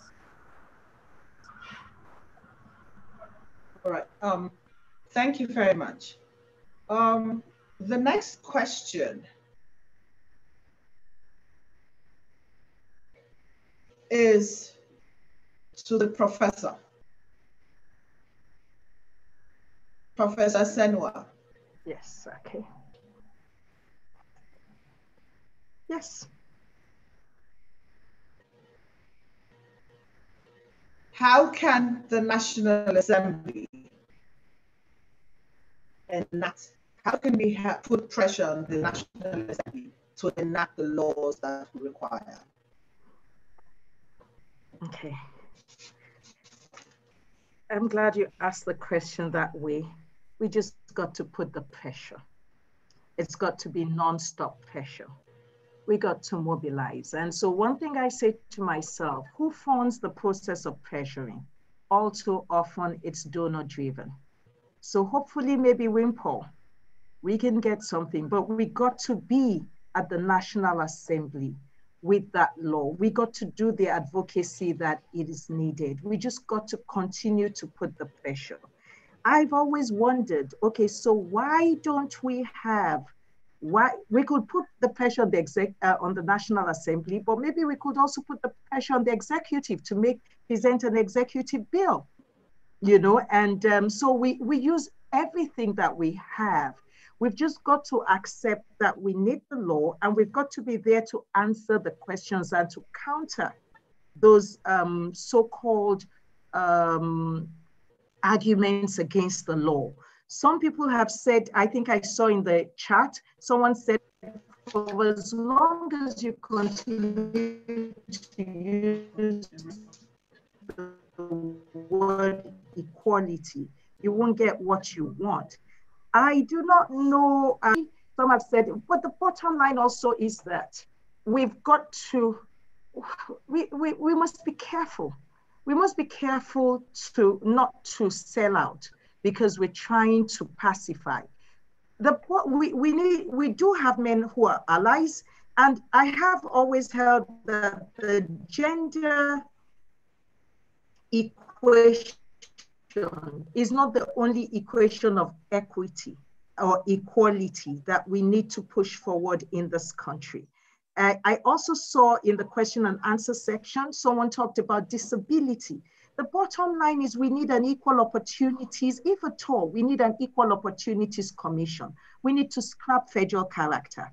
If we want representation, then we need representation that takes in all the differences. The key word is the pressure must be on. It's not about one time and we get wearied. I do not blame anybody because I will take as much responsibility. But since we had the Gender and Equal Opportunities Bill thrown out about 2 years ago, it's like, it was destabilizing. But we got to keep coming back. We got to keep coming back. We got to identify the allies, and we just got to keep mounting the pressure. It's not even impossible to make an argument. I am saying this, it's very idealistic, but to look at what opportunities that probably exist for challenging both the National Assembly, maybe before a court, or both the National Assembly and the executive arm of government for not passing laws that are progressive enough, to safeguard the constitutional aspirations of equality, not within the framework of Section 42, but within the framework of Chapter 2 of the Constitution. We've just got to use everything that is possible. And I will say that one thing we need to do by the end of this meeting is to think what concrete next steps and how's that going to be funded in a way that's not donor driven so that it doesn't pan out when the funds run out. It's continuous. All right. All right, thank you very much. We're gonna thank you very much for all the questions, the answers, and I must say that we've had a very, very amazing panelist of people who are extremely knowledgeable in all their spaces. But what I have seen that has come out of this conversation is the fact that there's ways to go for women. What I have also found out is that there are certain men who are champions and who will come out and tell it to us as it is. Sometimes it's not very palatable, but then I think what it does is that it exposes the dark underbelly of roads that we have to travel, of the hurdles that we have to pass, the constitutional, the institutional, the legal, the hurdles that we must pass as people to get to open the political space for women. And so we're going to have to go to Mrs. Aziz to introduce the WIMPol mentors. I'm going to come back when that's done, but I must at this time ask you to hold your thoughts, and then I'll go back to Mrs. Aziz. So Mrs. Aziz, please.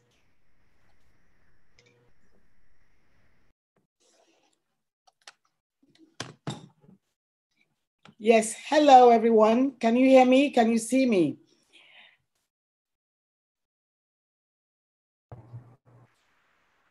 Right, okay.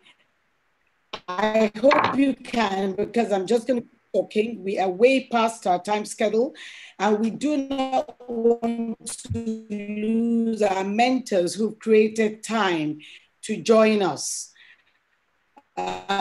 This session. Some of them really have to go, but we have actually asked them in session. So thank you, audio and the connection problem. You were excellent with that moderation. And our panelists, wow, you were the perfect choice for today's webinar. And we appreciate as well our participants. I hope you've all had a terrific time as well. And you're going away with impactful learning points, armed with decisions for your future political engagements. Moving on quickly, like I said, we have the presentation of women who have identified with WIMBIZ and have offered for the political cause of women in politics. Indeed, we are proud to present our political mentors today. My name is Adiola Aziz, as said, and I'm one of 12 women and one man who founded WIMBIZ 19 years ago. This is all about women supporting women. The ladies we are presenting today are very keen to support, to guide, and to hold our hands through the difficult journeys they have walked and ensure that upcoming female politicians have easier pathway to success. Today, we introduce the WIMBIZ Women in Politics Mentoring Program, and we will be presenting the ladies who will be leading the way for our women who require mentoring to navigate the political space. This mentorship program is distinct as it creates a platform that welcomes and supports women's political participation. Beyond the rhetoric of inclusion, we are enhancing women's leadership capacity by bridging the gap in the talent pipeline, reducing barriers to entry via a strong network of political women and providing relevant resources to kick off a successful political career.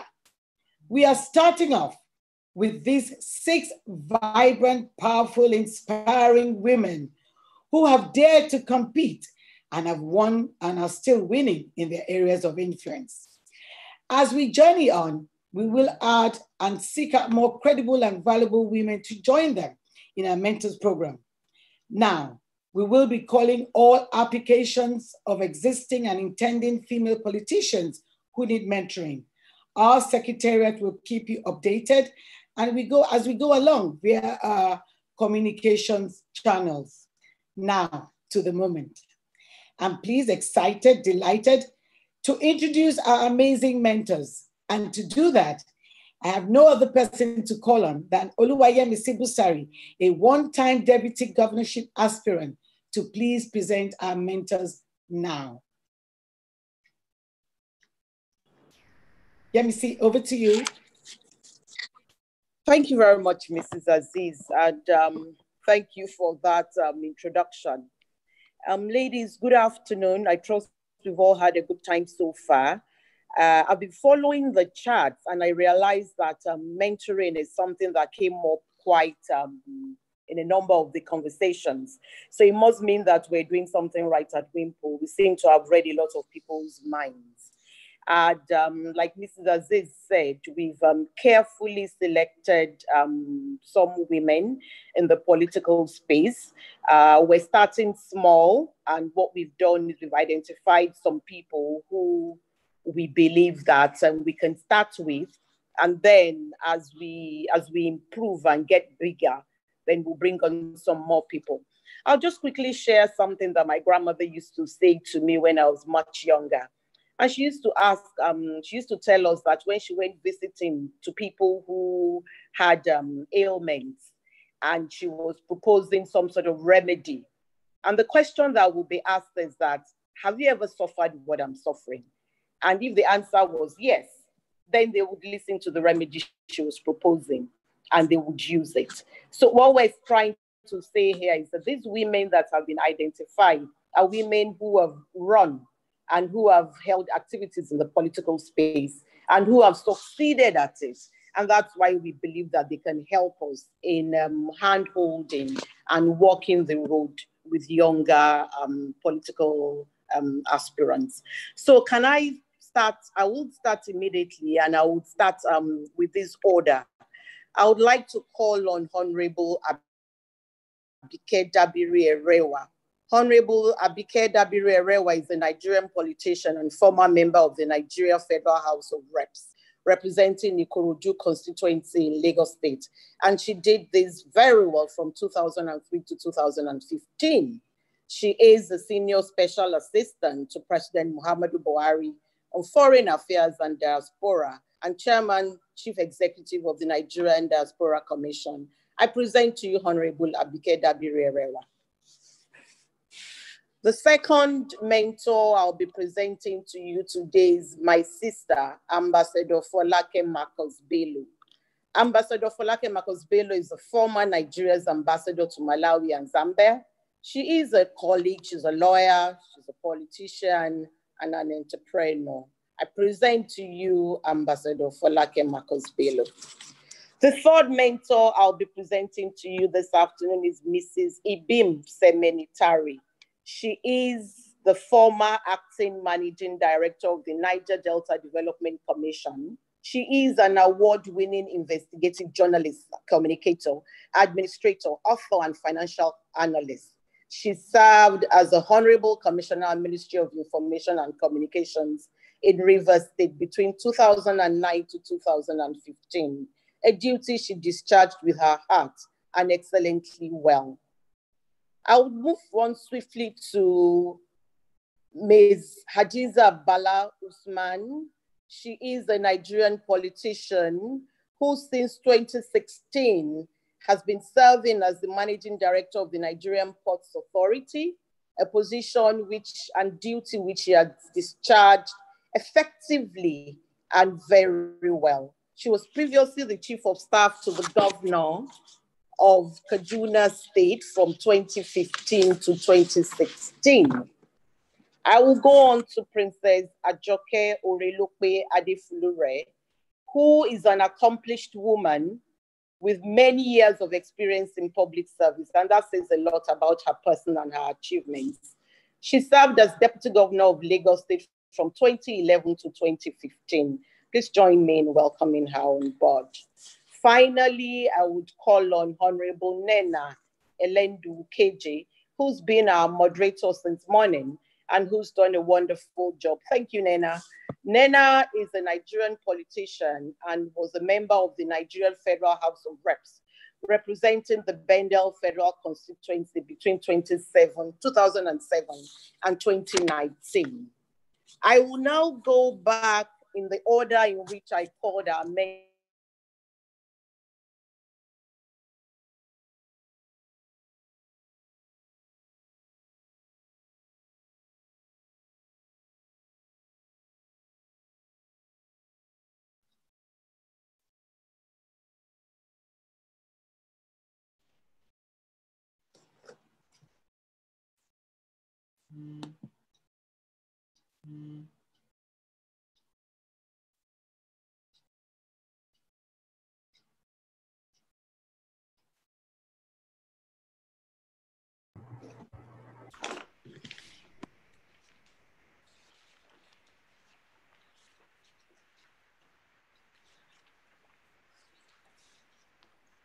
Yes, I think we lost Yemisi there. I think we were going to present, and can the back office please show the mentors as we present their names? If Yemisi comes back and somebody let me know, the first person to call is Honorable Abike Dabiri. Well, participant, we want you to engage them. Can you give them a round of applause from the chat sign? A round of applause, please, to our mentors. Let's encourage them as they are going to be your mentors. Thank you very, very much. The next person is Ambassador Folake Makosbelo. Can you feature her, please? A round of applause to her as well. Very amazing, powerful women who will, be our mentors. Mrs. Ibim Semenitari is next. Well done, Ibim. Thank you so much for accepting this. Ibim is there. Thank you all for encouraging them with your claps and thumbs up. Mrs. Hadiza Bala Usman, is she there? Thank you, Hadiza. Thank you so much for your time and attention to our program and accepting as well. Okay, we will then have Princess Ajoke Orelope Adefulure, a staunch supporter of WIMPol. She has given of herself financially, physically, and she's just amazing. Princess Ajoke Orelope Adefulure. The last but not the least is our moderator for today, none other than Honorable Nena. She has been supporting us back office, front office, everywhere, right? Nana, are you there? I don't say a round of applause for our moderator, Nana. Can you all do so? Thank you very, very much. I know you have all spent beyond the time that you asked us.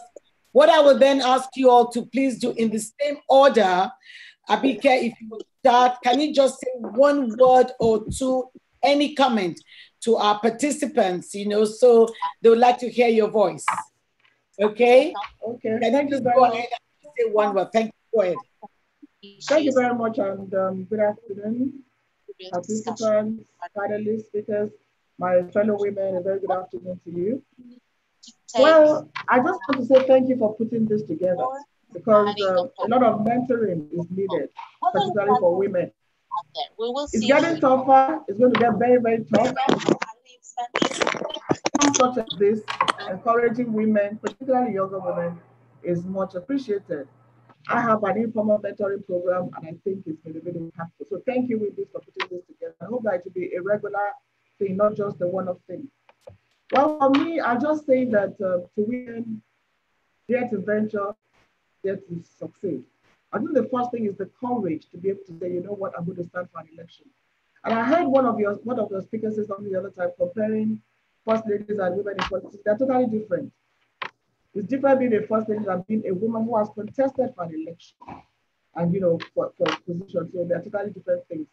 So I'll just say that for women, we must have the courage to go out and say we want to do. If it's a you, why not? If it is a you, something you can do. I left NTA to just contest for election, and I never knew whether I would win or lose. But 12 years on, I was in parliament, and today I'm chairman of the Diaspora Commission. So we must have the courage to come out and do what we want to do. It varies from state to state, party to party. But I think first thing is the political parties need to make a conscious effort to say, we're putting this women forward. And then women that are qualified, a whole lot of them. But women like you particularly do not get involved. I think that is the problem. You leave it to women who ordinarily you won't leave your destiny to. So my advice and appeal is, if you know you're interested, get involved. It varies from state to state, party to party, but with women who have done it before, you can learn from them like we are doing today. So I just want to encourage women, and I tell you that the bad news is that it's going to get worse. That is the bad news. It's getting worse. It just may get worse, more be worse than what we have today. In Parliament, there are less women than we had starting from 1990. There are less women political appointees. We had some female governors before. Now you have maybe just one or two out of 36 states. So it's going to get worse, but we shouldn't be discouraged. Women must keep supporting women. It's very important. And then what are the challenges? A lot of challenges. Money is a challenge. There's no cultural issues that is a challenge. But we can overcome all those things.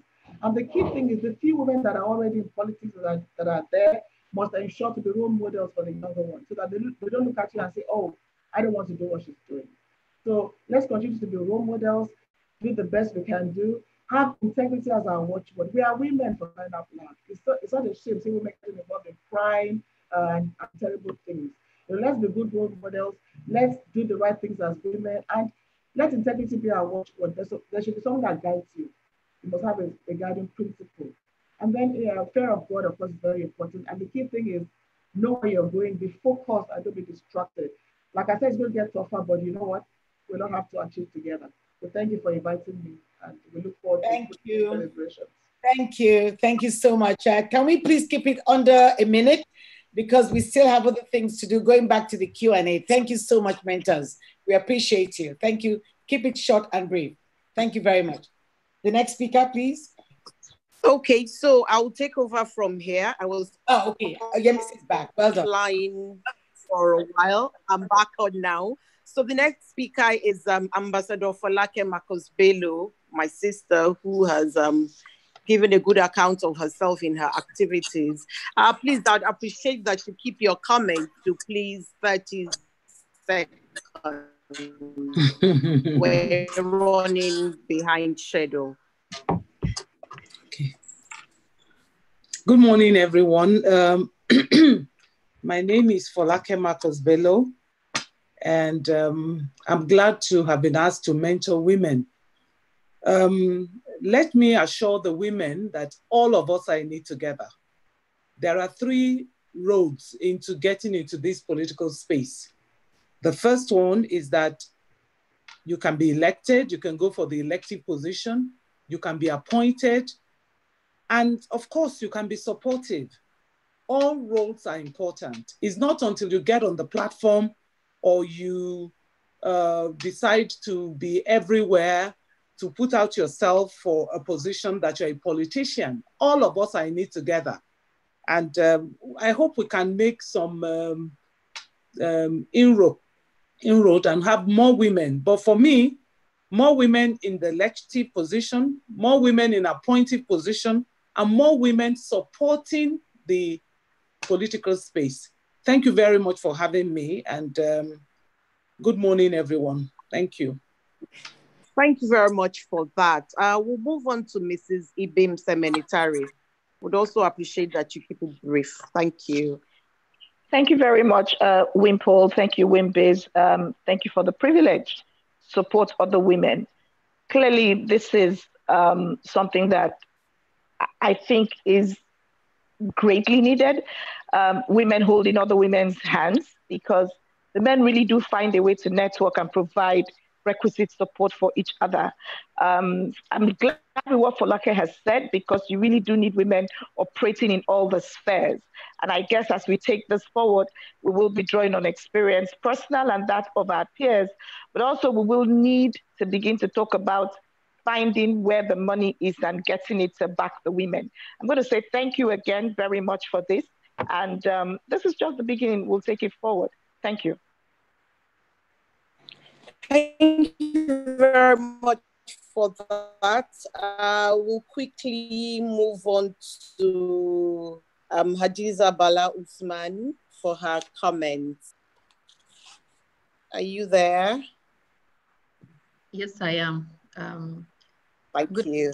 Ladies, I would like to appreciate WIMBIZ for organizing this, and to also say that this is needed. We all need to mentor ourselves. Every time I'm asked to be a mentor, I always say, while I'm mentoring, I'm also being mentored. So a lot of the mentees don't realize that it's actually a two-way street when it comes to mentoring. So a lot of times when we're mentoring you, I also get mentored by some of your convictions, your courage, and your resilience, and your conviction on towing the path. So it is a two-way street. While I'm mentoring, I'm also getting mentored.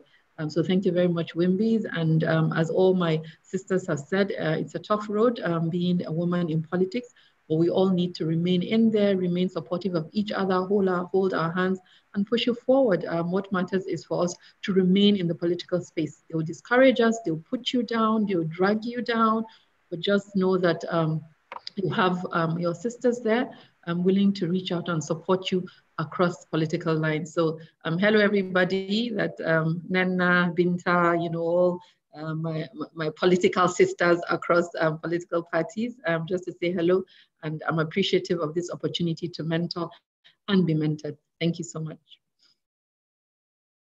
Thank you so much, Hadiza. I particularly liked your comments about it being a two-way street, because we constantly learn. I'll then go on quickly to Princess Ajoke Urilupe Adifulure, please, for your brief comments. Are you there, please?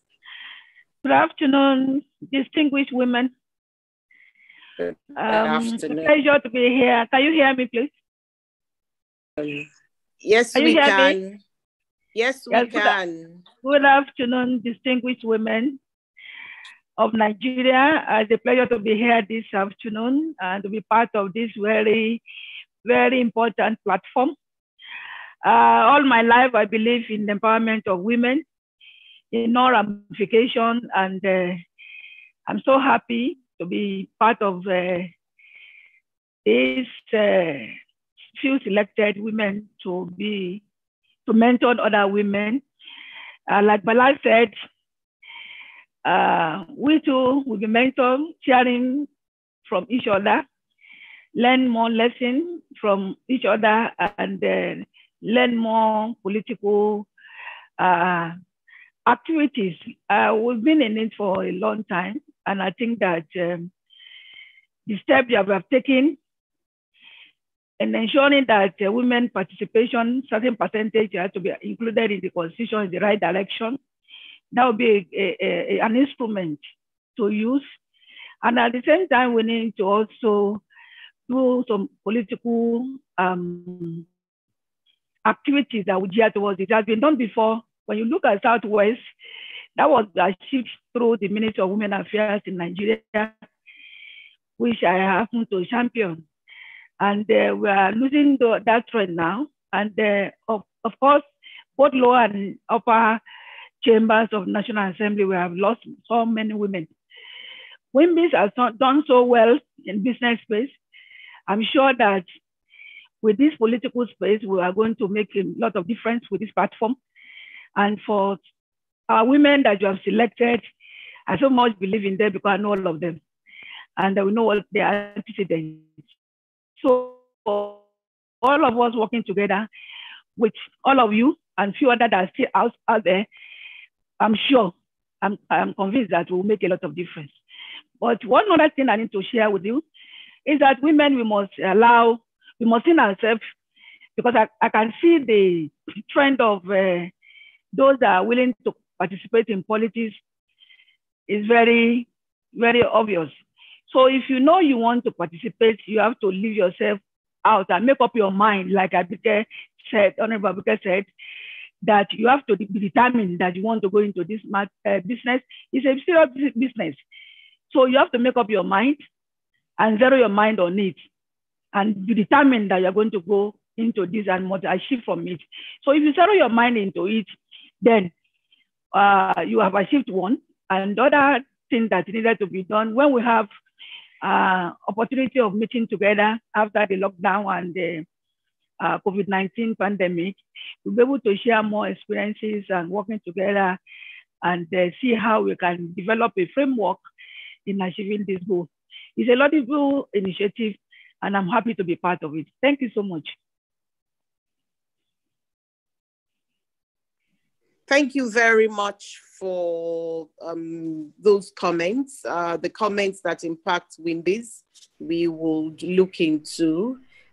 So can I go to the last mentor and not the least? Amiable and able compare for the event today, moderator, Honorable Nena Elendu KJ, please. Can we have a few comments from you? Yes, thank you very much for finding me worthy to be a mentor on the WIMBIZ mentoring program. And I'd like to share a quote by John Crosby, and he says, mentoring is a brain to pick, an ear to listen, and a push in the right direction.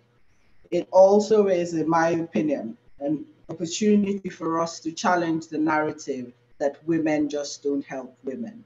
And so I am indeed very, very pleased to be a part of this group of amazing women. And I'm hoping that in the future, we can do things that will indeed impact the political space and hopefully inspire young women to be even better people, educate them, as well as make them more interested in this dark and murky but important waters of Nigeria. Thank you very much for that, Nena. So I'm going to come back to you straight away so that we can carry on with the question and answer session. Thank you.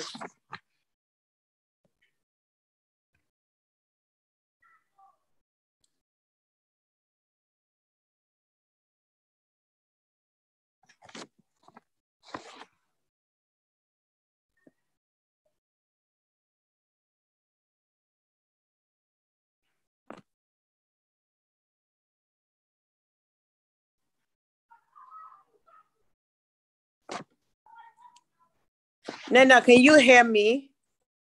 We're back to you.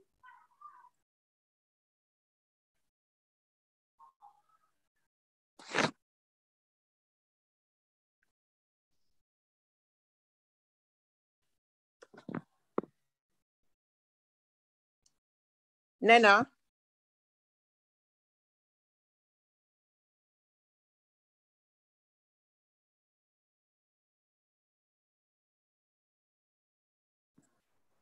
Okay. Hi, let me see.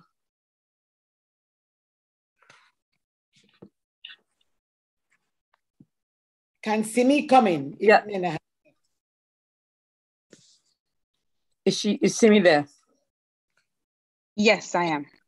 Okay, can you just go through the questions and answers, and then and when she comes back on, she'll take over. Our panelists are still on with us. Thank you so much for your patience and hanging in there with us. But it's obviously a very interesting session and quite a few questions, and a lot of our participants are still on. So over to you, Simi. Thanks. Great. Thank you, Mrs. Oguyemi. And thank you to the panelists for such an engaging session. We'll just ask a few questions from the Q&A box. And I'll start with the first one from Sharon Adebayo. She's asking, how do we get the Nigerian political space away from these gender issues to a place where the most qualified candidates are put in appropriate positions? I would like to direct this question to Professor Asenwa.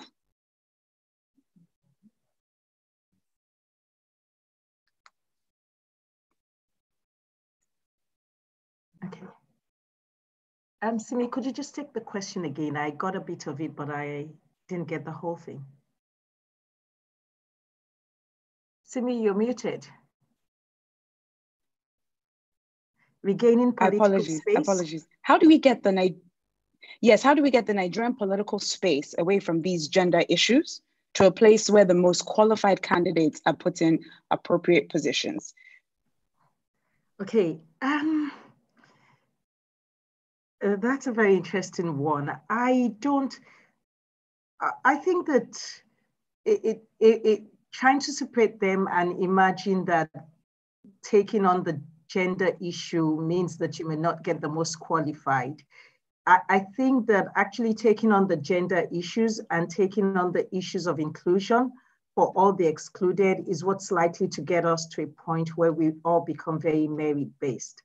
I think that the reality is that it's just not fair, and it doesn't bring the best each time we say that when we recognize that there's been the institutionalization of exclusion, means that many of those who are competent never even think to come up, never challenge. It's when we all come in and then we can begin to challenge, then it becomes, and I note that Clement, my colleague, did say earlier on that it doesn't have to last forever. It's just for a time, for us to see what potentials all the others that we have excluded have. I think that in opening up the political space, what we need is just to have inclusion for all those who have been historically excluded. Then we'd be able to show competence in the areas where we didn't think that competence was available. And then we begin to demystify. Historically, or what's been is that it's men who can lead. Now, what we've seen is that so many men cannot lead. It was thought that women could not lead because they don't have the capacity. And we've seen so many women lead and lead very well. So the more we include, the more we begin to break down the myths that we hold about competence. And then it becomes easier to question and say, why are we choosing this person? Why are we can continue. We just have got to understand that one is not superior to the other. They run parallel, and you strengthen merit by ensuring that you show the possibilities that those who have been excluded can bring to the table. And I think that's the way we can open up the political space in such a way that we will then in the long run go beyond exclusion. But I think that we shouldn't be in a hurry to go beyond taking on the issues of those who have been marginalized, because it's been centuries of exclusion. And so we shouldn't imagine that we will just be able to include overnight. Thank you very much, Prof. Include first, and then we talk about competence later. Thank you very much. So I'll go on to the next question. We'll just ask a few more questions because we're out of time. So please forgive us. Thank you for sending in these questions. And our second question is, do we have an active women civil society that educate and assist in mentorship? Once a woman has a solid support, she will take up the challenge. Well, I think the WIMPol session that we just, mentorship program that we just introduced sort of answers that. But in terms of the first part of the question, do we have an active women's civil society? I would like to direct Mr. Clement to just quickly give us the landscape from the CSOs and just give us just an idea in terms of his experience. Does he think we have enough civil society organizations that who actively champion women causes, balanced women inclusion? I'm sorry. Mr. Clement, are you there? Thank you, Simi. Yes, there is a huge and diverse group of women organizations who are working on the issues of women participation. At the beginning of my comment, I had mentioned, for those who go back in history, the role that groups like Women in Nigeria have played. There have been since then a lot more organizations, and I could mention lots of names. Ambassador Koyo Toyo, who was a former member of the National Assembly, has been leading quite some efforts in that regard. A lot of organizations working on different issues on inclusion, even on improving the legal framework are in existence and working and collaborating together. I think the point is about building synergy, and I think that's the importance of what WIMBIZ has done today. You could actually be part of that major stimulus for increasing the synergy that is needed to give timelines for bringing about some of the changes that we've talked about. And I strongly believe that there is an opportunity that exists. It's still 1 year into the current 9th Assembly. There's a lot that can be done to improve the position of women. And I think the panelists have outlined a whole lot of these issues. My colleague, the learned advocate Ahmed Raji, was very blunt in putting out the obstacles, the challenges, and the real bottom line of some of these challenges. And I think that if we take some of these suggestions and some of these observations, we can help to work together, building synergy and taking solutions forward.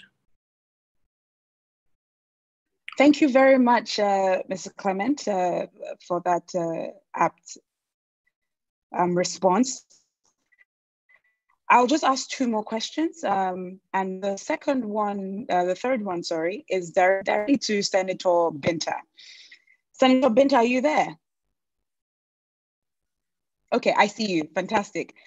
So Gloria is asking, how many women have you brought to the political ladder and what was the motivation?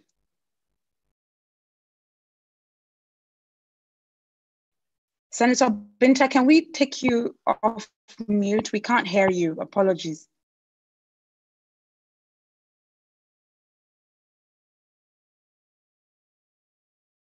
Okay, it appears that we're having technical issues, so I'll come back to Senator Binta in a few minutes.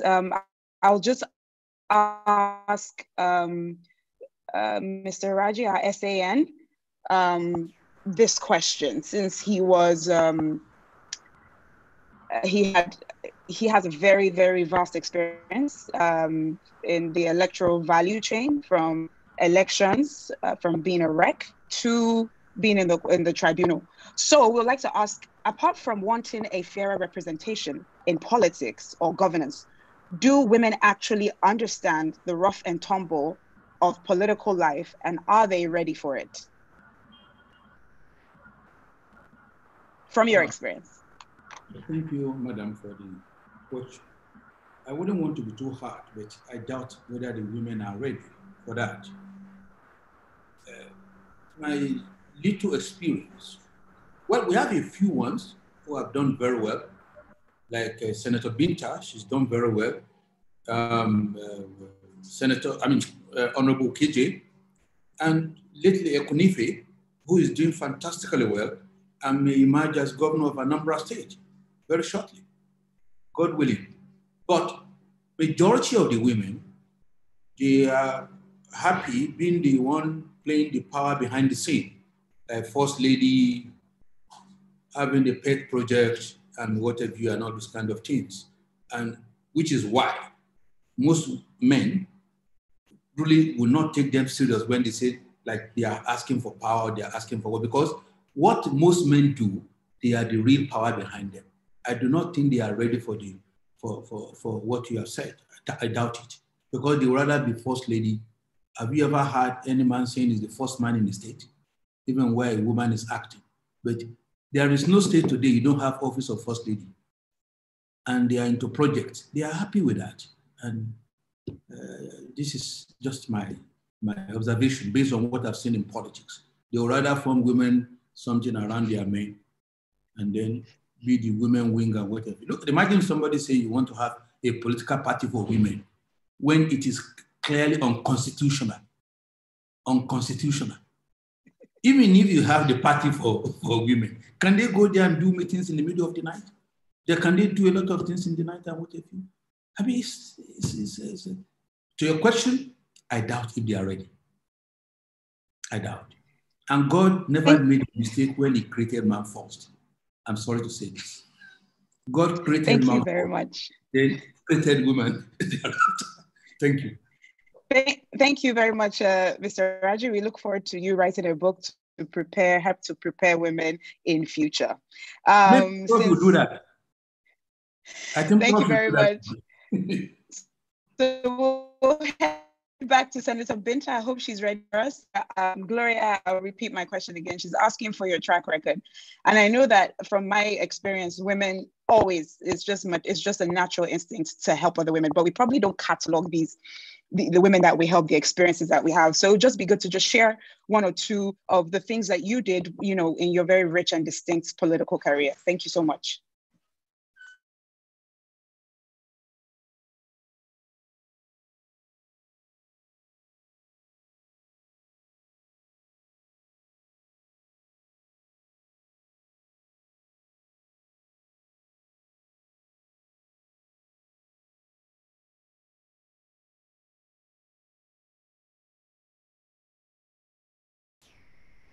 Hello? Can you hear me? Hello? We can hear you now. We can hear you. Yeah. We can hear you now. Thank you, Senator. The question is, how many women have I mentored? Or is it the experience?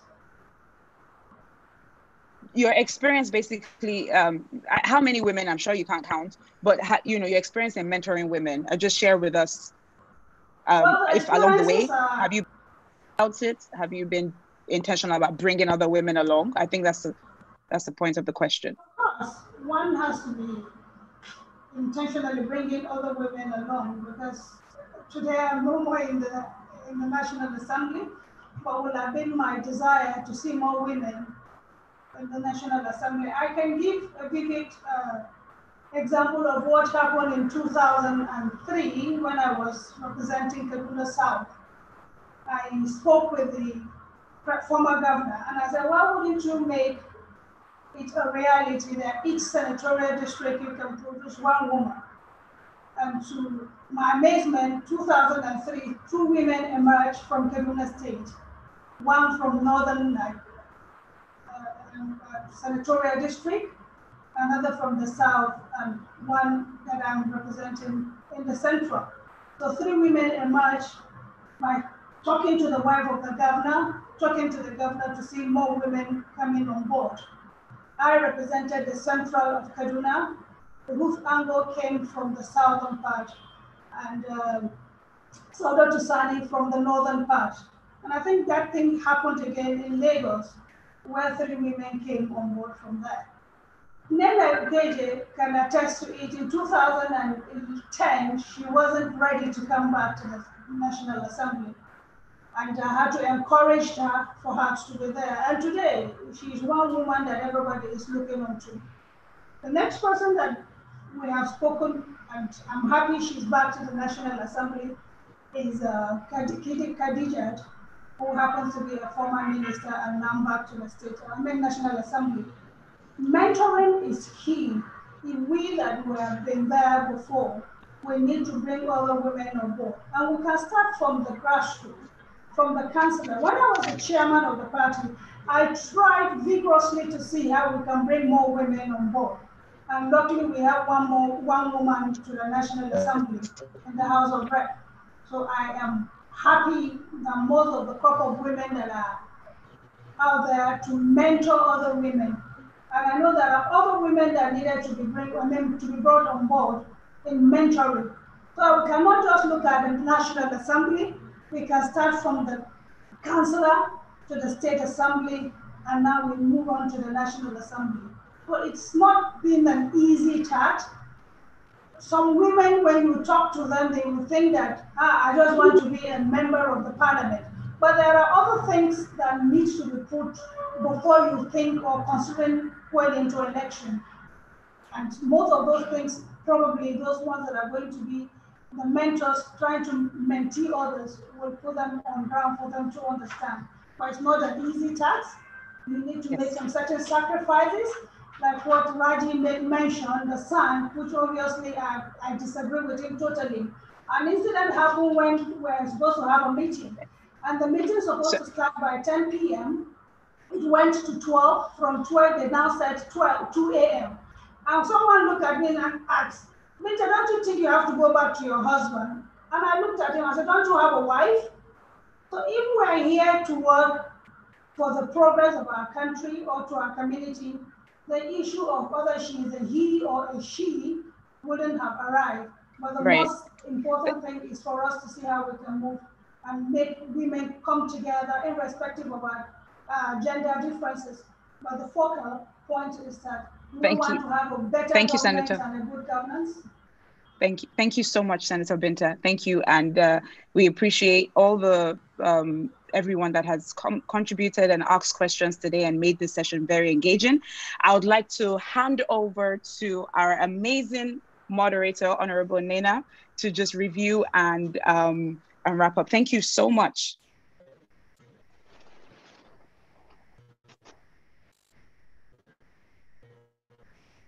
Thank you very much for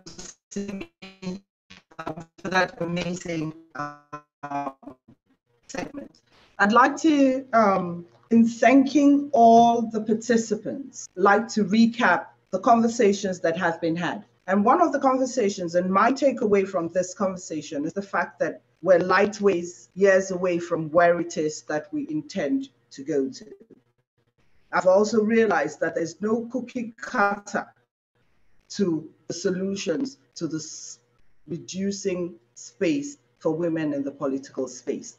I've also come to learn today that the legislature, and indeed the Nigerian people, feel and believe that the legislature holds the key to opening up the spaces, and that the confidence in the legislature is one that we still have to earn. I also have come to learn that the legislators must listen to the voice of the people. For the voice of a legislator is to collate the aggregate opinion of a critical mass of the people at whose pleasure they serve.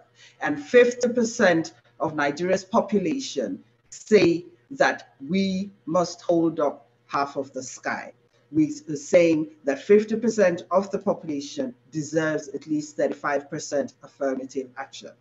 WIMBIZ has done an absolutely amazing job of opening up the spaces and encouraging women to come out here and have a conversation and interrogate the subject matter in a way that probably has never been interrogated before. And then, of course, the topic, the right to win, elevates the conversation and says to women that we're just not asking for the right to run, but we're asking for the right to win. And knowledge, as everybody has said, is what we require to run in these elections. Knowledge of the laws that probably should help, that probably hinder, and that will be the way for us to achieve the 35% affirmative action that we so desire.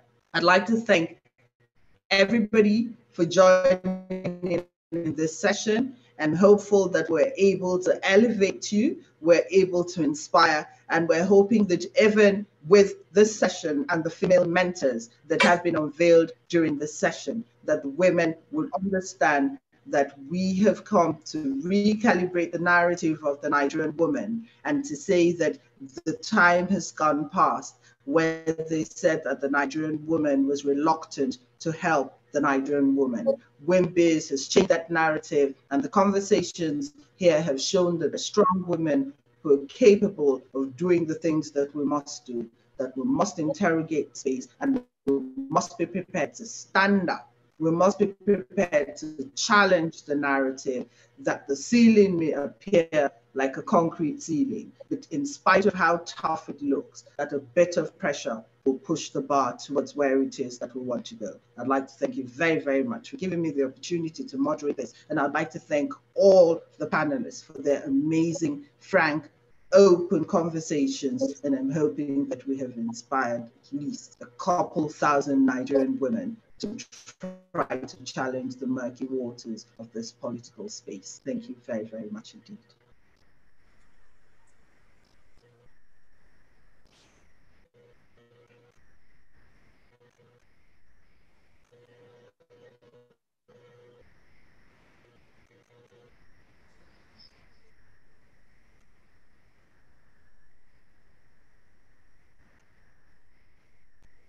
Thank you very much, amiable moderator, Honorable Nena OKJ.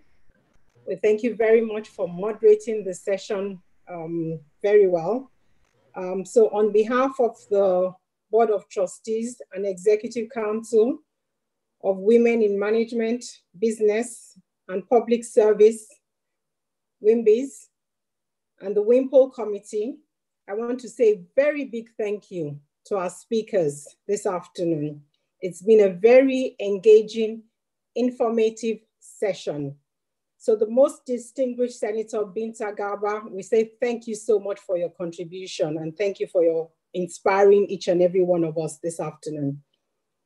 Mr. Ahmed, Raji, Senior Advocate of Nigeria, we thank you very much for your contributions and we assure you that we have capable women who are ready to take on their place in politics. Thank you very much, sir. Professor Ayo Asenwa, thank you very much, madam, for your contributions. We thank you very much. And we will take up the challenge that you threw at us at WIMBIZ to lead the movement and take on the advocacy at the National Assembly for the changes to the electoral laws. Thank you very much, Ma. And Mr. Clement Nwankwo, thank you very much for your contribution as well. We're very grateful for your insights during this discussion. Secretariat, we're going to have a poll now. So to the participants, thank you so much for your engagement. It's been, we can all see that it's a very interesting topic and we all as women have to participate in the movement as advised by the most distinguished Senator Binta Garba. So we have a poll coming up now and we'll be very pleased if you can fill the evaluation that's going to be put up on the screen. Your feedback is very important to us. So Secretariat, please put on, okay, it's on now.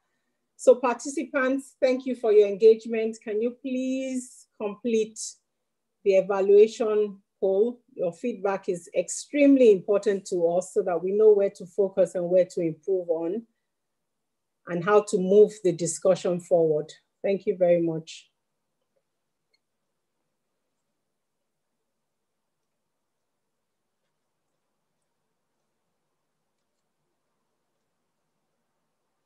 We have two minutes to do this because we've run out of time.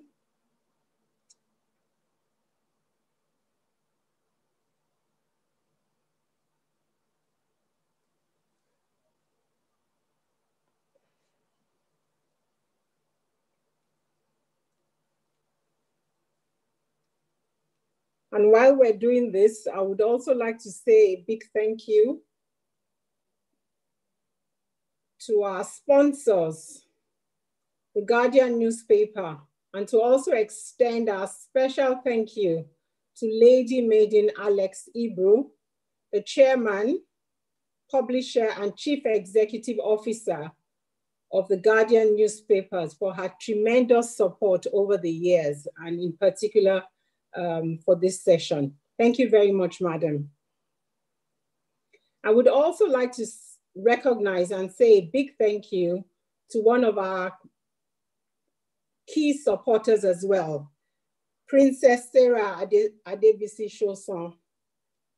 She's one of our key supporters in WIMPol, and she's been very, very active during the chat session. Thank you very much, madam, for your participation.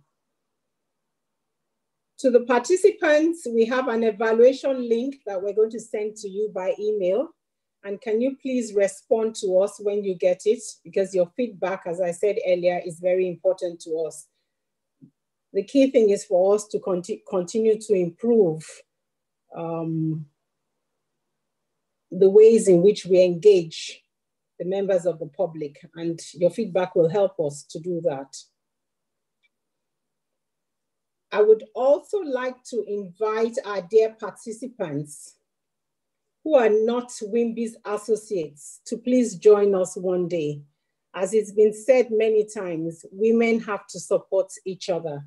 And this is one platform that we can use to support each other. So if you're not part of us, please join us. We would love to have you with us. And for those who are associates and are yet to renew their membership, we implore you to kindly do so as soon as possible. If you have any inquiries, can you please contact us via email? It's membership@wimbiz.org. We would love to hear from you and we'll respond to your inquiries.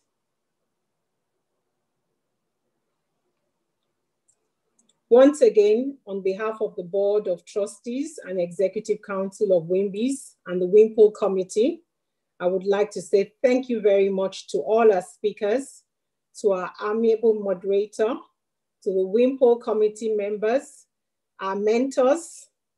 We thank you so much for spending over 2.5 hours with us on this program, which has gone on for much longer than we anticipated.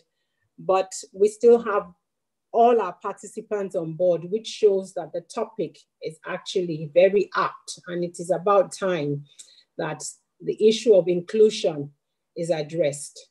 Thank you once again for your time, for your participation, and God bless you all. Thank you.